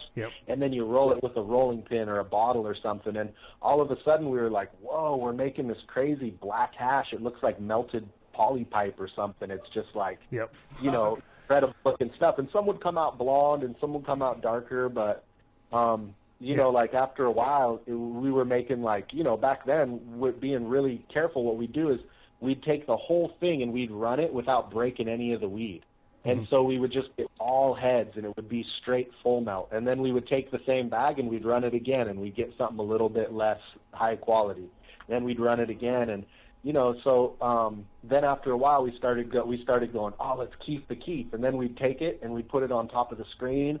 And after a while we realized, like, you can put the hash on top of a screen and put a border around the screen so it won't leave the screen. And then you can take like a Sonicare toothbrush and you put it to the screen at the corner and all the hash jumps and basically everything falls through except for the little bit of contaminant, and then we were getting some really nice stuff. And then, we started making water hash, and we kind of just stopped doing the dry stuff. But I think dry. I think dry has a renaissance going to happen again because people have so much material again. Where they're like, okay, well, because the thing is, what I don't like about water hash is if you live anywhere that's got any humidity issues, and you don't fucking dry your hash out good, you end up with fucked up hash. You know what I mean? And it's like, yeah, it gets funky and it'll get kind of foul, and people don't use really clean water, and then people don't rinse the hash while it's still in the bag. They just make it and put it out. Like, no, you gotta wash out everything out of that hash. Like when I make water hash, I'll put it in the bottom of the bag and I'll sit there and I'll just spray it with super ice cold water for a long time, until I'm like, okay, till the water coming out of the bottom of the bag, I can taste it, and I can't taste any weird hash anymore. Right. So it's really clean, and I think the deal with the dry, and they talk about this in I think Clark talks about it in the hashish book. The head on a trichome, it actually has these little cysts and nodules and weird little things on them, and some of them have different kinds of terpenes, and there's different stuff going on. And when you make the bubble hash, you lose all this stuff in the water, with the water hash. And when you do it on a screen dry, you get this stuff, so you can have it side by side and go, okay, here's the one we made dry, and here's the one we made from water hash. And that dry hash is going to be a little bit more complex, and it also has this little punch, it hits you in the chest harder than when you make the bubble hash. And I don't know what the difference is, but I can always tell, that was always, we used taken just like Keith Bong hits back in the day. We'd always be like, dude, that's so different than water hash. Yeah, it's true. No, a little bit. And then also, the for me, what I loved is that I could take stuff that was made dry sieve and carry it around with me forever, have it around, and it would always go back to exactly where it was, where water hash was kind of it was great while I smoked it as a couple days after I made it, or after it dried up or whatever, and then I tried to give it to somebody, and then I asked them a week later, so, what'd you think about that? And they're like, oh, dude, it was all fucking fell apart. It was swag. And I was like, what? What are you talking about? It was killer, dude. It was full melt. You should have fucking been on it. And they were like, didn't pay attention, and because they couldn't get it off the plastic or something stupid. You know what I mean? And I went through, so my whole thing back in the day was I was making lots of killer hash, and I figured out that I could run it through a laminator, and I just made laminated pouches and fucking figured that all out. But I was stupid. Well, not stupid. I just was unknown to me. I should have fucking wrapped them all in parchment paper, and then I would have had rosin, and I would have been a genius. Instead, I'm just on a fucking podcast talking about weed. Man, I could have been the rosin guy. You know what I mean? But I was making hash around the same exact time, 93, doing exactly the same technique as you, except what I learned, which was even easy, which actually I think worked better in the sense of it was no-brainer, was you do a layer around it of dry, and then you do a layer around it of wet. This is all newspaper after you've wrapped it in cellophane and made a little pouch, and then you do another layer of dry after that. And so inside the two dry layers was a wet layer, and that created that little puff that you were talking about. And then you didn't have to put the tinfoil on it, which I don't know. Tinfoil for me was always a no-go. I was like, I don't know, hitting up tinfoil. but the paper would actually, on the outside, would just barely brown up, you know what I mean? And then on the inside would puff up. And again, I was around 94, living in Amsterdam, 93, and I had shitloads of weed and shitloads of time. And I was 24 years old, and I was just like, dude, I don't know how many people in the world are doing this, so probably you were one of them. You were one of the 150 of us or whatever. There was not many of us, you know what I mean, who were actually thinking same thing. I had pantyhose first over a fucking picture frame that I made some hash, and then I was like, I'll go down to this guy, and he's a T-shirt guy, and got the T-shirt, came home, was like, this is good. Then I put little springs in the corner of my thing so I could bounce it a little bit, And I was bouncing, so I was bouncing my screen, and then I had it in front of a television. And I had Oprah and fucking Jerry Springer on because it was 93, 94. And that was the coolest thing you could watch in Amsterdam, right? It was Jerry or whatever. So I had first I had one TV, and I was watching it really close because I just was right in front of it. And all the fucking dust was collecting on the television, And I tested it, and I thought it was going to be the best fucking smoke in the world. And I put it in the pipe, and I was like, oh, that's terrible. That tastes terrible. Whatever that is, that's horrible, right? Then I realized, the contaminants are all going towards the screen with the magnet of the screen, So I was calling it Oprah hash at the time because I figured it would make more money. I was like, yeah, Oprah hash, bro. They're like, what's Oprah hash? I was like, don't even worry about it, bro. It's Oprah Tech. It's Oprah Tech. You don't even want to know. And then I was like, put 3 TVs around the screen, and then you really get it going. And then I was like, yeah, it was funny. We just had this whole same mindset, I think, at the time. So, wow, Oprah Tech. That's good. And then, the Oprah Tech's hot, man. I don't know. Don't let Cuban find out because he's gonna fucking kill it with that. Nobody wants to watch Oprah. It won't be Oprah Tech. It'll be some other new. It'll be like Workaholics Tech or whatever your favorite show. Now, I think if you do 3, it's better. And you can watch 3 shows at once because we're all ADD out, every single one of us. Yeah. We all know we are. We all know we want to watch TV, listen to music, and do something else at the same time, and not pay attention to either of the two things we're doing. So, right. Probably all of us. So you guys, I think James said something about Leo coming up with an idea for a contest, for an after-show contest where people had to write in some crazy answer to some crazy question. Is that true, or he made that up? Yeah, that's true. We're going to give away a new pack of the white cherry truffle to someone the first person that could write to info@seedsherenow.com that could tell us what event the Versailles OG completely sold at, what year and what day. Wow, man, I would never know. See, there you go. Great question. Yeah. I have no idea. Every time I see your booth, it's always filled with people. It looks like it's sold out. Some will know. Like, we had a guy come by one time, and he literally was really upset.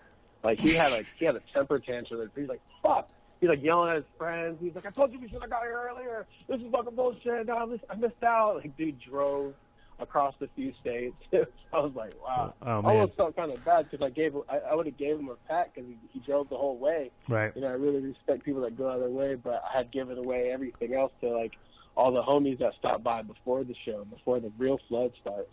Sure. But that's par for the course. I mean, that's the thing about your stuff is it's very exclusive, very limited. I mean, and that's what I guess keeps the mystique going. And you guys are good at mystique. You're good at packaging too. I have to say, you guys have. Leo isn't responsible. I know. Mean Gene's not responsible for packaging, right? At all.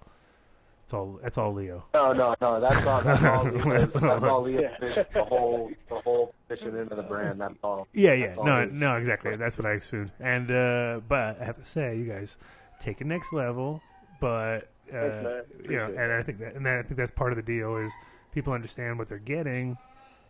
Because if the difference is, I mean, with seeds, it's interesting because it's like you're giving somebody this like living thing, which can turn into a 10-foot fucking plant with 5 pounds of weed on it, and you know they got their $100 worth or $50 worth or whatever it was. But you guys actually also give a lot to charity too, right? I mean, is that kind of part of your deal, like with some of your high price seeds, and so you giveaways or whatever. You guys have done a few giveaways, is that like, or charity events? Is that kind of? Yeah, we did that this last year for Mandelbrot, who passed away. He was the founder of Emerald Mountain Seeds, and he was the creator of the Truth and the Royal. And we did kind of like a victory lap for him this year. We released his oil spill that him and I worked on a few years ago, and then I finished up breeding. What we talked about was where the Royal should go. And he was a visionary breeder as far as being one of the first in the Emerald Triangle to like really break down and start putting out gassy strains, and there wasn't a lot of fuel on the market in seed form. And Ross, he's also known as Ross Truth. Ross was really known for not really putting out clones, so any clone that he touched was really rare. So we wanted to remember him, and we don't want the industry, since it's growing and it's moving in a different direction, and we're getting out of this whole old school kind of image of kind of being outlaws and all the people that built this industry in the first place. I just wanted to kind of preserve his memory, so people could remember kind of like who were one of the first people in modern times to kind of really be on the forefront of breeding boutique cannabis up in Humboldt and down in Mendo. So what we're doing also this weekend is unfortunately Mandelbrot passed away 2 years ago. But his son, he left, behind a really amazing kid, Nicasio, and he's only 4 years old, and he just suffered from a stroke. So Gene's been doing some crazy stuff on Instagram, putting up really rare packs of seeds, and the whole community's been coming together, and everybody from Josh D, Archive, anybody you could name them, have donated packs of seeds, and these seeds are going for, a really, really crazy amounts, but it's all going to a really good cause to make sure that, the industry is coming together and taking care of, someone's child that's given a lot to the industry. And that was, a main figurehead in Mendo for a long time. Well, that's killer. That's good to hear. And then, I was going to say before, it's like, if anybody's going to be able to get people to pay big money for seeds, it's you guys. That's for sure. Because you already broke the mold, I think, as far as people being able to like stand in line and wait for seeds that other people are like, what? It's fucking expensive, bro. And I was like, one of the things is when I first worked at Sensi Seeds back in 91, I guess it was 1991. Like part of the deal was I walked into the shop. said, "Oh, this shit's really expensive." Walked out, and then about 2 weeks later, someone told me they were looking for somebody to run the place, and I went back in there and with a different different sort of mindset and tried to figure it all out. And then after working there for like about 6 months, I was like, when I explained to somebody why they cost so much money, they totally got it. You know what I mean? They were like, "Oh, okay, well that makes sense." And that was even just, without 20 years behind it. Like now I've carried around genetics and fucking from continent to continent and try to maintain lines and things, and it's more work than anybody understands. And then like you get like people griping you over $3 a seed or fucking $10 a seed, and then you guys are like fucking asking 10 times that amount, and people are standing in line. So you get like there's such a range, I think, in the industry that now it's good to have guys like you to set the mark at the high bar, and then there's always going to be people selling cheap seeds and putting them out by quantity, and then you're going to be like, "God damn it, I got the fucking..." Yeah, I feel you. I got the fucking, the fucking same old Jack Harrow again, Jesus Christ. Because there's going to be a lot of those and quantities at cheap prices. Because that's the thing, is the seed market, I tell people, I'm like, well, I'm happy that I can grow old and have seeds in my back, in my little briefcase or whatever, and survive, I hope, until I'm dead, basically. You know what I mean? And not like knowing that the market's going to be like, you can still buy seeds on quantity for $100 a pound, probably, because it'll be people just nuts out there, because you know how it is. Once they start growing acres of high THC weed in some place, they're going to end up with seeds on just because they're retarded, you know what I mean? Not for any other reason. Not for any other reason than they're just fucking idiots and they didn't pull their mails and they have. Well, I got 20 acres of fucking seed. You're like, wow, that's great. What are you gonna do with it? Nothing. Like we would all look at each other like we don't want your seed, but they're gonna want to turn it into something just like any industry. You know what I mean? So they'll hemp oil, flop them on the market as and they might even be. Who knows? It might be an OG. Something that some idiot made 10,000 clones of and put them in the field and didn't realize they were thinking it was hemp. And you know what I mean? There's going to be stories on stories on stories in the next couple of years, and there's going to be a lot of seeds out there. So creating the mark like you guys did sort of sets the bar for other people. But at the same time, are you scared about like other people coming in and just wrecking what you guys already got, or you guys have a sort of exit plan, or what's your long term sort of plan? I kind of approach it as, we're really not. I've never looked at myself in the cannabis business. We're just in the quality business. If we were in the business of it, we'd be killing it on seeds. We'd be selling way more seeds than we make currently. But it's like, hey man, we want to focus solely on quality and keep producing what we've always produced because it's got us to where we're at. So. We'll see how the market develops and how things mature. But I think, for us, the best way to go about things is kind of stick to kind of what we've been doing and, expand to other markets and just kind of feel it out. But, overproducing and producing seeds, just for a profit really isn't our thing because, that could hurt. Our reputation got us to the place. Every batch has bad seeds. You get, weird things happening with different phenotypes. But we try our hardest to make sure that everything we put in the market is what we feel at the time is the best representation of our work that year. So we only release seeds once a year. We don't do multiple releases, and very rarely we'll re-release a strain because we only release it once. Because if you look at my library, even Jackson's library, you see, or Gene's library, you see a ton of strains, and so we're just trying to put out the best we have right now so we can continue to work on other lines we have. And are we scared people's going to steal our work? We'll see. I really hope that the open sourcing of the genetic, galaxy and all the genetic maps is really going to keep people from being able to patent genetics. But, it's a really interesting time because we're seeing a lot of people coming in the industry. Everybody's all of a sudden a seed company. And, it was hard back in the day to kind of differentiate ourselves because the only reason we really felt, right in charging the people prices we paid because I was paying $50 to $80 a seed, from the old school outdoor growers anyway, because, and that happens to be most of our customers, outdoor growers, people that know that, when I have this seed, I'm going to make, if you can't make $500 off of one seed that turns into a female, you shouldn't be growing. Yeah. You know, so that's most of our customers that grow are just for outdoor production that are expecting. And they should be making They should be making 5 Gs off every one almost. So if they're half a grower, right, they get 5 pounds. Yeah. Even at $800 a pound, even at $800 a pound, like this year when I heard lots of people getting fucking swamped up. We just have a lot of respect. You know, we have clients that are hobby growers, but you know, most of them are really serious professional full termers, and you know, we really vibe with everybody that grows it, but it's the outdoor growers that we really live for, because you know, it's a pain in the ass to just gamble every year. You don't know when the rains are coming, and you know, to start off with clones, if you're not depping, if you're doing full term, then you know, you need that immune system. You need that. You need that full-term exposure to be able to cultivate something that's going to be marketable, because we're not just growing weed anymore. It's like, hey, it's weed, take it. Yeah. You know, it has to be something that really resolnates with the consumer. Something resonates. That's definitive. Like that resonates. Yeah, It's all the thing. We just talk for a while, and then little gems pop up every so often. Be like, resonates.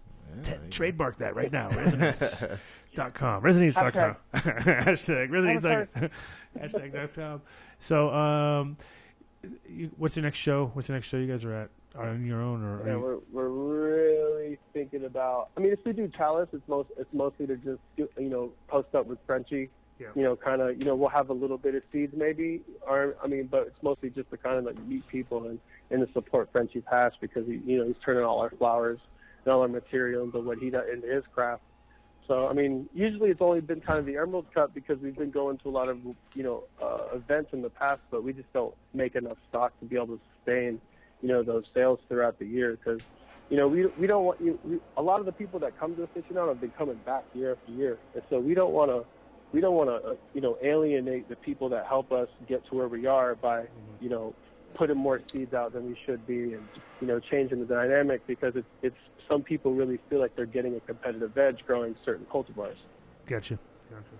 No, and I mean, it's great that you guys are concentrating on the outdoor area, because I think that's more the most rewarding. Ever since I started selling seeds, I was always most happy when people came back with like results from outdoors in Cali or wherever they were growing outdoors, because that taught me the most about certain strains that I was growing, because I was in Amsterdam growing out of my fucking warehouses, little spaces, or reconverted fucking movie theaters or boats or whatever space I was in at that given moment. And so a lot of times, and I tell people this too, I'm like, I think the reason why Holland did really well with selling seeds is that most of those seeds were so happy when they got to a place like California. They're like, oh yeah, way better than that fucking place we were born at. That was terrible. You know what I mean? That was in Amsterdam. It was cold. Place was fucking terrible. And then, but I wonder if that helps or hurts. I mean, like, if you guys are producing seeds in the best, most beautiful environment ever, and then you make those seeds and you grow them in fucking like Ohio in some guy's house, and fucking, do you think helps at all in the long term, or do you think it hurts to have them come from a great place to a shitty place, or from a shitty place to a great place? I think any feedback is good feedback. What's kind of interesting where we're at is we're like almost really in Humboldt, which northern Mendo, Humboldt, when you're not far away from the coast, the weather here is not that different than when you're in like eastern Washington. You know what I mean? Mm-hmm. Get more wet. So, I mean, eastern Washington probably has better weather than my house.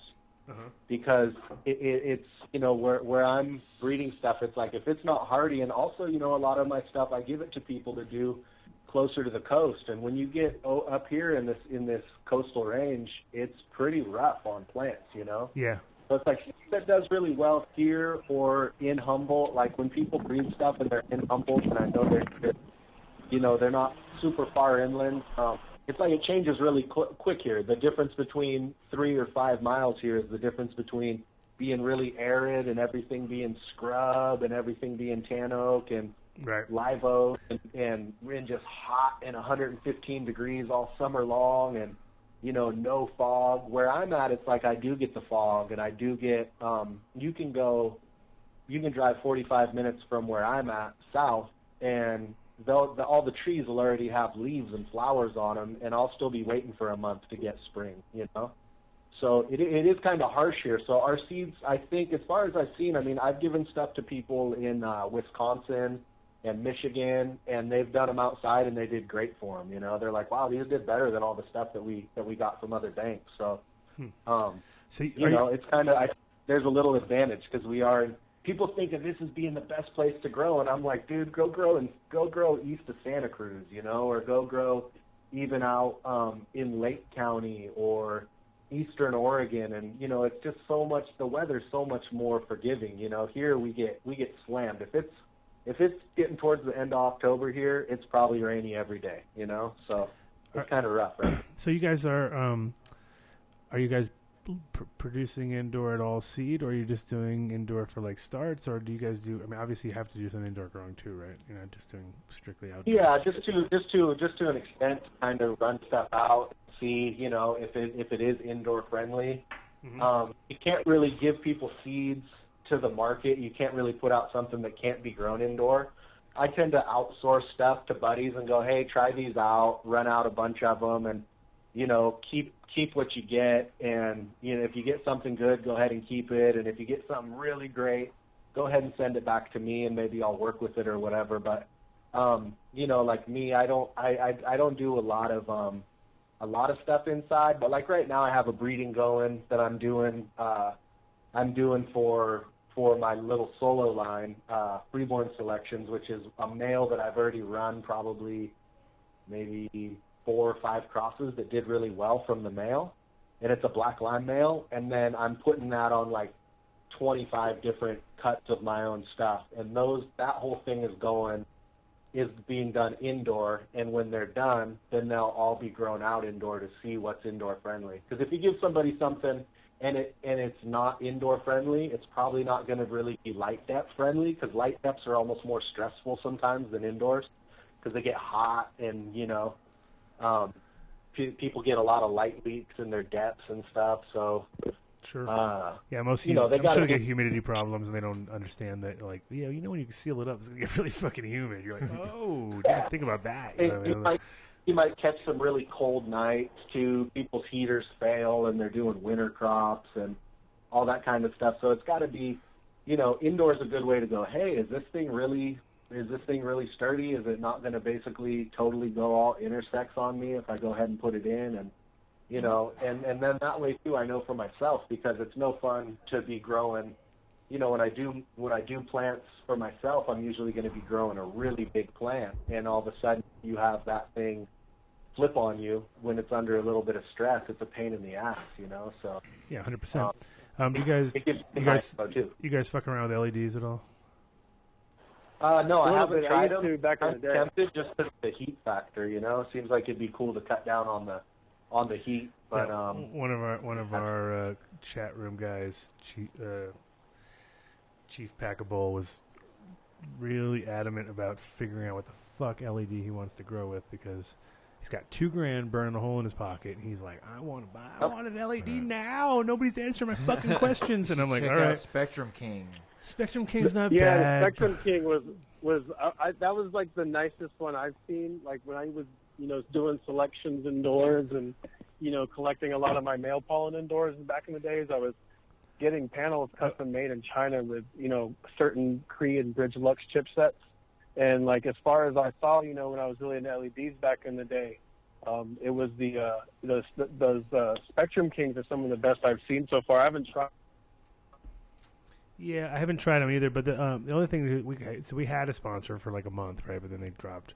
So Next Light was making some pretty damn good lights. The thing is that they were looking at Spectrum King and telling me, like, oh, that's like our last year's technology. And the thing is about those particular lights that they had, they were too deep, you know what I mean? So you got to be careful that when they try to make them way too deep, and they're not really made for that, it's better to have the whole thing about LEDs is like lower wattage and bigger coverage. I mean, that's kind of the overall picture. The minute you try to turn it into like a cannonball of fucking light coming out of the thing, it gets way too fucking shallow and weird, and like, it's like they made it so hot that it was, well, not even hot heat-wise, hot light-wise, that your shit was bleached out. Like your plants became white on the top, you know. And I was like, well, that's a little bit too much, guys. You guys are overdoing it. But yeah, I haven't personally tried Spectrum King, but according to everybody, it seems like in this room, it's the way. What's that noise? What the hell was that noise? That was interesting. Everybody here? Everybody still here? I'm here. Okay. Cool. I couldn't hear the noise. I don't know. I heard a blip. Yeah, we lost blipped. somebody. We lost somebody? No. Yeah? Nope. All right. Anyway, we're down at the end of the show. You guys are lucky. It don't matter if you disappear. We'll still hype you up and talk about you until the show's over in about 2 minutes, whatever. You guys are going to be, obviously, like I said, you think it'll be at Chalice probably? What is they're doing? When's the next Chalice? Because they just did did you guys go to the one at the New Year's? Did you guys do the New Year's Chalice thing? That was what, Happy Place, I think. Yeah, did you guys do that? I didn't make it. I don't make it to very many shows. I'm usually working. I go to Emerald Cup, and sometimes I'll catch one of the High Times. I might go to the High Times one in June in Santa Rosa because that's easy for me to do. But Sure. Going down, and like the ones in San Bernardino, for me, that's just like, it's a little bit too much work to go to the party, Right. Well, hopefully we'll get you over here in Colorado at some point. And if you do come through, you're going to tell us ahead of the game, so we'll get you on the show live, because that'd be nice. And either way, I'm sure we're going to, line up at some show somewhere, and I'll get you back on the show, either live wherever we're at, or just on here like this, because it's always nice to talk to you guys. And what's your website? Give us a shout out for your website or whatever the best place to get your gear is at. Besides Seeds Here Now, of course, because we know Seeds Here Now. Seeds Here Now, I think, is probably the only place really as far as online to get them. See, there you go. That's what I wanted to hear. I was just testing you, bro. I was making sure you weren't, we weren't moonlight. Get them from JimmyJoeBob.com, because best prices. Yeah, that's about it. And I wanted to just plug my auction we're doing for Mandelbrot's son, Nicasio. That's on my Instagram. It's Mean Gene from Mendocino. Nice. No underscores or anything. And we got a bunch of stuff on there. It's definitely, it's charity bidding. People are bidding crazy amounts of money, but anybody who really wants to kick in money and get some cool stuff in the process, like, Bodie put in a bunch of stuff he doesn't really usually have. Did you not? You got rid of him? Hello. Oh, man. Technical difficulty. See, he pulled you up. He did what I told him not to do in the beginning, which is pull you up and drop fucking Leo. Had the group. What a guy. Anyway, we were in the middle of him dropping a fucking website, too. So how you doing, bro? He's going to call back. Yeah. Yeah. You guys talking to me? I was talking to you, yeah. We pulled up, as we pulled you up, we dropped fucking Leo in the combination, so it was great. Great combination. But how are you doing, Mr. Mean Gene? Oh, this is Leo. Oh, this is Leo. Sorry, I thought we had the other way around. Switcheroo. Oh, you guys are so double switch. Gene, huh? Oh, yeah, I guess we lost the Gene. Sorry. Yeah, that was the other double. That's why we didn't know it was you. We did the lose double him. switcheroo. I screwed up. Oh, man. All right, well, we got Leo on the phone. So he was given a website. We don't know what now it's over. Oh, man, he's not calling back. So how do you think the show went? I think it was pretty good. You guys are entertaining, Mr. Leo. Well, yeah, it's always good time sitting with you guys and chatting. You guys got so much experience in the game, so it's rare you get to find people like that.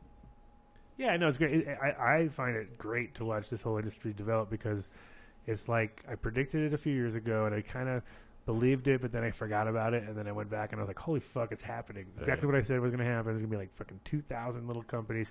But out of those things, you're going to find some cream's going to rise, just because there's going to be 100 little shitheads trying to fucking remix whatever we've given them, and there's going to be like one or two kids whose dad was a grower and gives them something special, and they got some Laotian weed that just fucking cripples everybody and makes their left leg go numb or something stupid, and you're like, oh my god, this is the weed of all weed, bro. It makes your left leg go numb. Like, we just need something more positive as weed guys to like guarantee that if you can get anything that carries through. Now add to group. There you go. Look at that. Watch this. Hey, watch this. Here we go. Me and Gene back in the house. Sorry. I'm back. Sorry, we dropped you mid. Dave from Golden Coast just messaged me. He's like, "Oh, they're sad. You got to call back." I said, "All right." Yeah, you were like mid sentence. We didn't make. We kind of. Yeah. How far did I go? Did you guys get the? Did you guys get my Instagram for the auction? No, you should start over. It was like bro. halfway in, so just redo that. All right. It's Mean Gene from Mendocino with no underscores or any of that crazy stuff. And it's just the Instagram. It's my regular feed, and I'm putting up all kinds of stuff from all over the place. Somebody put in an ounce of seeds that was sour diesel cross Black Lime Reserve. I just topped that up. That's nice. You know, so there's a lot of cool stuff. There's some old Okies on there. My buddy Bamboo put up some Landgrace heirloom Afghanis that his dad brought back. Those have already been won, but there's been a lot of really cool stuff. You know, so, that's what I'm talking about. Yeah, we need like the kids to go through their dad's stash show or something like that. Like, go through dad's stash. He's not looking right now. I know you're 40 years old right now, but just do it anyway. Sounds like a contest. And your dad's 65 and you're 40, but it's cool. Just do it. He's gonna have the good shit because that's literally where all the good stuff is locked up right now in these little refrigerators and buried in yards and behind people's sheds. Yeah. And, you know, there's people got some stuff in their fridges, man. There's some stuff's gonna make a comeback, you know. 100%, yeah. I mean, you know, and the thing is, like, there was a reason why people went nuts for Colombians and, you know, for fucking Panama and fucking gold and things that we never, like, we don't even know because we're like, that profile's gone in our world, you know what I mean? But luckily there's a few people alive still who can zone us in on the right stuff. But either way, there's some good shit in there, you know what I mean? So we got. Oh, sure. Yeah, I learned a lot of those, like those old profiles. You know, we'd have something that would be a hybrid, and it would be all wild because there was all this stuff mixed in, and one would come out a certain way, and one of my buddy's dads or something or uncles would be like, ooh, that's that old Oaxacan, or, oh, that's the Burmese, and we kind of learned the profiles a little bit of how stuff came out, and without people who have seen it firsthand, you don't really know, you know. Some of these seeds that people have, you know, back in the old days, they might have passed the seeds, and right then Afghani was hot, so they said, yeah, it's pure Afghani, and it's really like Korean Nepalese or something. You know, you don't really know, what it is unless you have some kind of way to really know from experience. This is what it's like, you know. So and the problem is a lot of those regions like Afghan and stuff like that, they don't even smoke the weed from there. So if you go to the place and ask some guy in Afghanistan, like, is this Afghan? They'd be like, I have no fucking clue. Why are you smoking the weed? Are you crazy? You got to smoke the hash. You'd be like, no, I'm smoking the flowers. And you'd be like, no, you're crazy. You know what I mean? Like, those places don't even smoke flowers. So the only way to know is the guy who brought them back and grew them out and smoked them back in the 80s or whatever and was like, that's the flavor. You know, and that is the thing that's funny is there's a lot of, you know, people who've been traveling every single weed region is always like a war region too. If you notice, it's like except for Jamaica, they haven't had a war in Jamaica for a while. But that's all like, you know. But for the most part, Afghanistan and all these places, and you know, like even in like the Himalayas, it's like it's not necessarily at war with us, but they've always had strife, and that's why that Bhutanese sounds real interesting to anybody because Bhutan is like a place that's really hard to get in, get out of, and Nepal. It was a pain in the ass to spore Burmese seeds last time I went to Thailand. Oh, 100%, because you have to do that. That's the same style. Ride, it was gnarly. I was on a fucking moped for like 2 hours. I was going through the mountains north of Chiang Mai, past Chiang Rai, and then I hit up one of the small Burmese villages, and it was really shady trying to get some seeds. And you know, there's like some, you know, Burmese Rasta guy. You know, Asian guy with dreads leading me through the jungle, and it was real trippy. But you know, those seeds that we got, man, they weren't easy to find, and you know, we can't even be sure that they were from Burma. But the guy was, you know, the crew that was working the area was from Burma, and it was right on the border. Yeah, of course. But you can't really get much. They don't let you get much further anyway. They're kind of like, you go in, you kind of dance around a little bit and get the fuck back. That's about it. That's all they give you. We still have the seeds. We have a clone, and it just started flowering when we planted it. Like, when we planted it in, like, June, it didn't start flowering till end of October, early November. Wow. So she was long-winded, Well, that's good. At least it seems all the way to the ground. Seems original. I mean, it seems more... Good thing it wasn't, like, super fast, and you'd be like, that don't seem right. You know, you'd be like... All right. So all of a sudden it's a Jack. It's a Jack Harar. You're like, you motherfuckers! No, you fucked me over, man. You fucking me, man. With the Jack, no Jack, man. Oh yeah, it's Jack Harar. That's a really cool one that I got when I was down. I was down getting ready for the Emerald Cup. We were setting up the booth, and my buddy hit me up, and he's one of these guys who like has a house but doesn't live there. He lives everywhere else in the world all the time. He just travels and rubs hash in the Himalayas, and goes to Goa in India and goes to all these places just nonstop. He just parties and rubs hash and travels. And he goes, yeah, I brought you these seeds, from Nepal. And I go, oh, cool. Are they? Do you think they're like old school stuff or what? And he goes, well, here's the story. I went to this place that in English, and I still can't figure out where it is. I gotta talk to him some more. He goes, it's called Star Valley, and it's like this legendary place to go to rub hash in Nepal. And when you get up there, he goes, it takes 8 hours on quads to get from the nearest real town. You have to go on this quad trail all the way up, and you get into the mountains, and you're in this valley where they grow weed. But if you look up, you're looking at like the mountains next to Mount Everest. He goes, I don't know what it is. It's K1 or there's some crazy mountains up there. And so I go, so basically no one goes there. He goes, oh yeah, when you get there, man, people look at you like, what are you doing? Where'd you guys come from? And right. He brought me back maybe 100 seeds of what they call terracola or taracola. Mm-hmm. I don't know if it's like, he doesn't know. It's just what they said. So it was, he's not going to be able to read their writing and translate it. But it was basically this Star Valley terracola, and it's from just the middle of Nepal. But what I was excited about was it's way up in the mountains where stuff barely grows. Mm-hmm. And so I figure it couldn't be one of these really late, because I have some Nepalese that didn't finish this year till like December 1st, and it's lovely. And I can recognize the smells out of it. Mm-hmm. And it grew like literally 12-foot plants in a 2-gallon pot, if you can believe that. I mean, you could probably grow an 8-foot plant, 6-inch, you know what I mean? It was these things were the fastest growing I've ever seen. They blew away the Malawi. They were literally 3 times bigger than a pure Swazi or a pure Malawi. Perfect fiber. Perfect plant to cross to make like the ultimate hemp, you know what I mean? Like that times they grew straight up and down. They didn't want to branch. They were really cool, but they weren't what I was looking for. So he brought me these, and he goes, yeah, man, there's no way these go long because the winter up there, the snow comes so early that if they're not done by October, I don't think they would be growing them. He said they were really nice broadleaf plants. Huh. They had really funky smells to them, and he didn't get to see the flower because of when he was there, but he was like, this is what they grow. They pretty much only grow this one. They said it was the special one, and they let me have this big bag of seeds, and I brought you some, and I'm keeping some in case, I didn't want to lose them on the plane or something, so that was exciting. Like this new thing might wind up, we might all be growing it soon if it turns out to be something really cool, totally different. Sure. And like I said earlier, I think the Himalayas and kind of the last little areas that are kind of like left that haven't been like totally stomped on because the borders are so weird and everybody's like, it's not that it's like hostile, but it's definitely always edgy, you know what I mean? So you're not going to like, just like North Korea.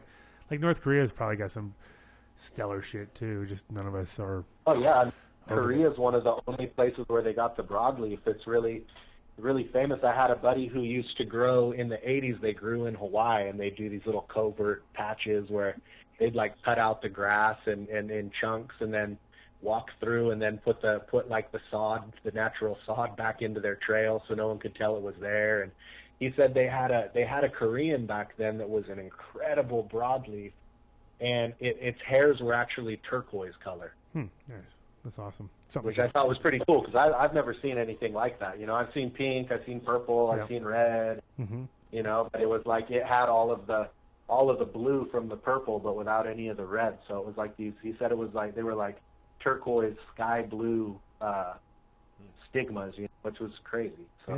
Yeah, that'd be awesome because it's something you would definitely see if it's dominant or recessive and pretty fast. You'd be like, okay, well that's gone, or holy shit. Catch, and like every fourth one or something like that, and that would be awesome because it's what we're looking for. We're all looking for the weirdo. I mean, I tell everybody, I was like, mutations is where it's at. You know what I mean? If you get a mutant, you're like, yeah, mutant, that's pretty good. I got this weird back cross of some SFV back cross that somebody gave me some seeds of, and I grew them out, and I got one of them that throws out like mutant branches. You know what I mean? Where they're like a Lester Grinspoon branch on a plant where you're just like, okay, well the rest of and then it's the fucking most resiny plant I've ever seen. Like most of the plant, let's say 80% of the plant, give or take, 80 maybe 90% is look normal, but then there's like this freak branch which I kind of like. I'm like, yeah, this is the one, because then I can fucking monitor it. I can follow it around. You know, be like, you got fucking. You got a weird sport. If it turns out too that they all the weirdos do what you want, then it's a really easy marker to go, oh, yeah. Okay, cool. Weirdo to weirdo, and here we go. True breed. Double weirdo. I know, no, exactly. Yeah. And it's just to me, like back in the day when I was living in Amsterdam, one of the ideas I had, which I never did, but probably should do it at some point, is just organize all the fucking mutated plants possible that I could get, and then do a freak show for people, like a freak show. You know what I mean? Like come in and see look at this. Look at the plant. This is the fattest plant you've ever fucking seen right here. Fat leaves, fat everything. Skinny plant. Double plant. Fucking mutant plant. Got a cousin hanging off of the plant. You know what I mean? Because in a sense, it's like those weird ones. But that's where all the shit, fucking the beauty happens, right in those mutations. Because all of a sudden, you might get that freak that just produces double-sized resin glands or something. You know what I mean? Yeah, and that's what I'm looking for. The double D resin glands. Like double D resin. Like every gland is just genetic. Looks like it's been fucking chopped and stuffed. You know, you're like, what? Look at them, and they got 2 heads on every gland or something. I don't know. You know, literally, we're gonna get to that point. You know, what I mean, where just the mutations are where it's at. Mutant glands. Yeah, if you find the one, where the resin doesn't hit that certain size, it's just like, predetermined size. Like kind of every strain has its size heads that are the biggest it'll get. Mm-hmm. But I had like in the old seed that was the first plant I had that I ever labeled the bag of seeds as black lime. It was this old cross, and I got it from a dude. And some of those plants, when you grow them still coming from that particular size, you get the ones that lean that way. You'll get these plants that have, like I have some close-up somewhere of the resin, and you look and you can't even tell what's going on. You're like, I don't know if it grew 10 times as long and it rolled down itself, or if it just has massive, like 400 micron, heads, or what is going on there. But the resin is just like, there's just nothing like it, So I'm still always hunting for that, and I've never had the luck to catch one to clone it, because it would be like, it'd be like the macro shot, porn gallery forever. You'd be like, sure. Look at that. Oh my God, it's so big. You're like, dude, how is it happening? Yeah, freak out. Yeah. No, but in general, it's like, it's interesting because when in Amsterdam, I had this plant that someone gave me.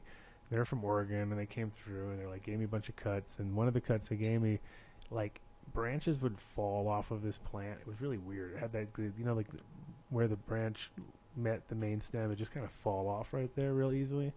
So it was a pain in the ass. But the cool part about it was it grew like a hanging plant. You know what I mean? And I was just like, this is the weirdest plant I've ever had. Like I put it in a pot, and it would just want to grow out of the pot and kind of hang off the pot and then hang down.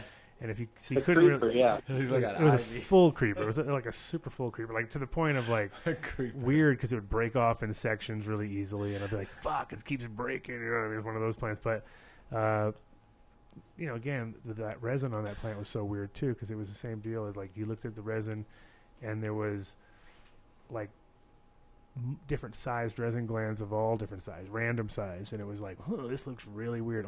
Everything about the plant was weird. Like it was something just genetic fuck up going on there, but at the same time there was something special about it too, because it was got you really high, and it was related to the snowbud. Actually, it was like a snowbud retard or something. I don't know what it was exactly, but snowtard. There you go, snowtard. It was snowtard, the infamous snowtard, never to be found again.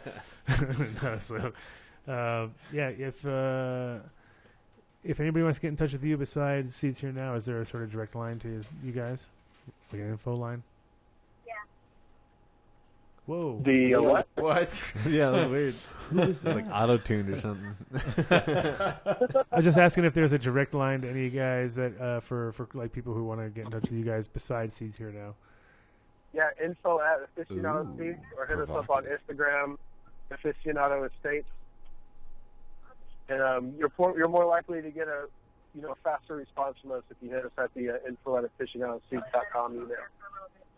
Good. That sounds good, because I know how it is. You give somebody a site on a show, and then all of a sudden you're like, Jesus Christ, do I have to answer these guys? Like, fuck. No. Hopefully some guys will you have just get the craziest requests through DM, and I'm like, man, you're really making my mailbox hot right now. Right. They're like, so I try to encourage all those to go to the email and not to somewhere where they can just delete our account. Sure. No, understood. Well, good. Nice talking to you guys. Fine. For a little bit, a little extra. We did like an extra 20 minutes because that's how we do around here. But good to actually get you guys on the line, and I'll be linking up with you when I'm in Cali at some point, and hopefully you guys get to come to Colorado because I'd love to see you over here. Show you what the fuck's going on. Man, we'd love to come and visit. Yeah, there's something when you come down. I will. I'll hit you for sure. And I'm just saying, if you guys get a chance and there's something going on, just feel free to come through, and we'll make a show of it again. Right on. Cheers, bro. All right, well, nice talking to you guys, me and Gene, and Leo from Aficionado. Yeah, thanks for being on the show. Thanks for putting out fire. And also, well, no, I guess you guys can jump off. I'm just going to add some more to the tape to the show. So you guys jump off and to get back to work. I'm sure you got a much love. Busy Friday. Have a good weekend. Peace, guys. All right, peace. Okay. So during the show, I noticed that some of the guys in the chat were talking about the ounce of seeds, blah blah blah. Right. Yeah. All right. So anybody who sends in the first person to send in the answer what an ounce of seeds weighs, which I know obviously. What? Will win a pack of seeds from Obsolete, because I know we have a pack of obsolete seeds. So. Hurry up, guys! Hurry the fuck up! Hurry up! Ounce of seeds. Ounce of seeds. Ounce of seeds. How much does an ounce weigh? No, an ounce of. Oh no, sorry. How many seeds are in an ounce? You're right. You got me on that one. Oh, I didn't even get it either. Yeah, I wasn't thinking that. How many seeds are in an ounce? We had it. How many seeds are in an ounce? There you go. How many seeds are in an ounce? Sorry, bro. It's 2 hour and 20 minutes show. I did 20 minutes longer than normal. I'm fucked up. Tired. Yeah. I drank 8.5. It was these double IPAs. Double IPAs. They're right now. Dude, we're making grow stones.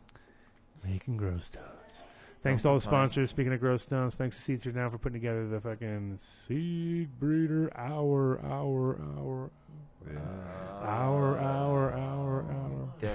Whoa. Check out their stuff for all their specials. Check out their website, seedsarenow.com. Check out their Seedsaholics. Make sure you spell it right with an A instead of an O, or an O instead of an A. What is it? Seed-O-holic. Seed-O-holic.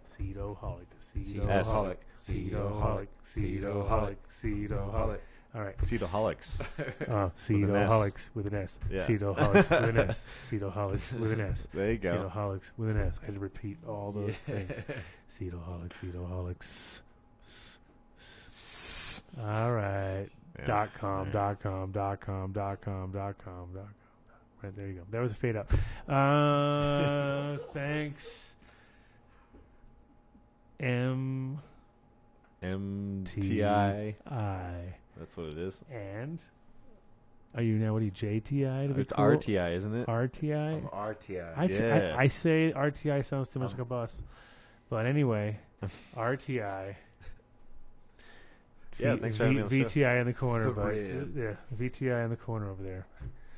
Forever. VTI forever. VTI forever, bro. Sounded good today, man. The sound was good. Sound was good. Sorry for the delay. We won't have that ever again because now Mark is going to be getting off of work. He's going to be running over here as fast as he can. Oh, yeah. He's never going to be late because he's always going to want to leave work early. Absolutely. That's the perfect combination. Yeah. Instead of like the opposite where you're like, God damn it, I can't ever make it. It's going to be like, I can't wait to get out and get down there. And so he's going to make sure that he's got the sound on check, which is all you guys really should have to care about, because the rest of it. The chat room was chill today, though, right? Yeah, man. Cool. No one yelled. No one freaked out. Right. Okay, cool. Who's the 3 days of the Merry Pranksters? Is that coming and happening? Where's now? 3 days now. Right now? Beyond Key. Beyond Key. Where the hell is that? 1700 Logan. 1700 Logan. Beyond Key Merry Pranksters with Terrapin Flyer. What the hell does that even mean, dude? I don't know. Does this mean anything? Yeah. Is this the Merry Pranksters, like with the bus, Ken Kesey, everything? No way. He's back from the dead. He came back from the dead. No way. It's his kid, Zane. Okay. Oh, Zane. I never heard about Zane. In the membrane. So it's 3 days of people taking acid and dosing everybody around town. So basically, watch your drinks. Everybody watch your drinks around 1700 and Logan. look for Vinny. And if you see Vinny, he's a little guy. He'll be jumping around. He'll be telling you stuff. You have no idea what he's talking about.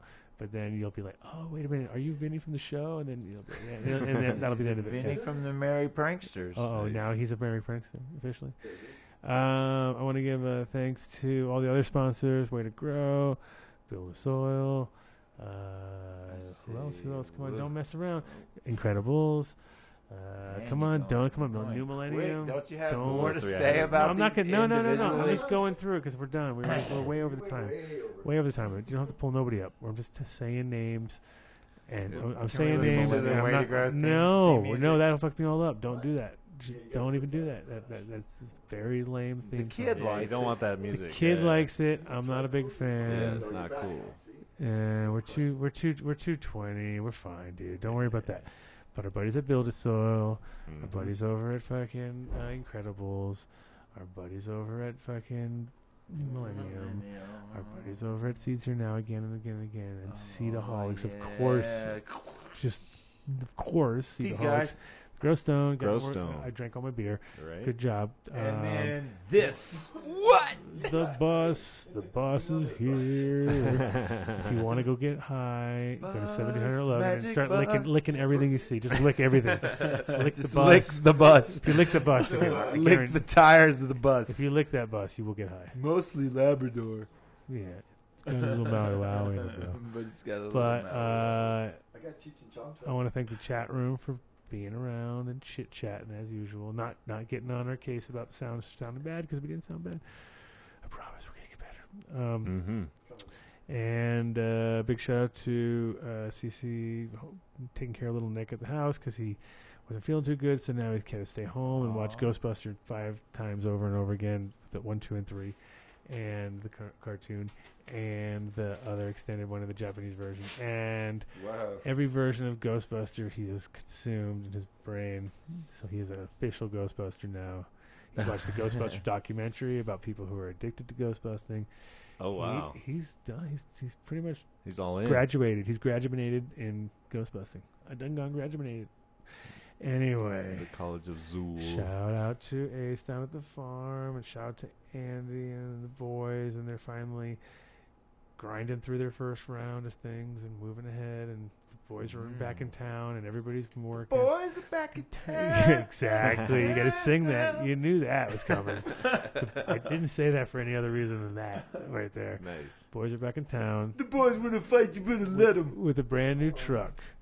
Oh, no, you're not going to put the boys Sonny's back dad coming through. It's all ready. It's fine. I'm done. I am Adam Dunn, and I am done. Thanks, guys. Bye-bye. See you next week. In the United States is a communication to the children to take a trip, to cop out, to groove. The psychedelic jackets on the record albums have their own hidden Special question.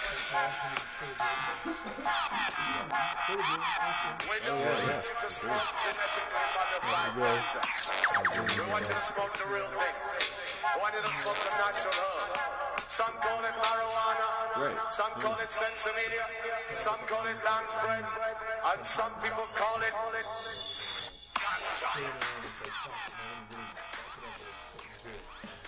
I muted them all. You're supposed to be thinking of that. It's like audio engineering etiquette, brother. That sounded good, man.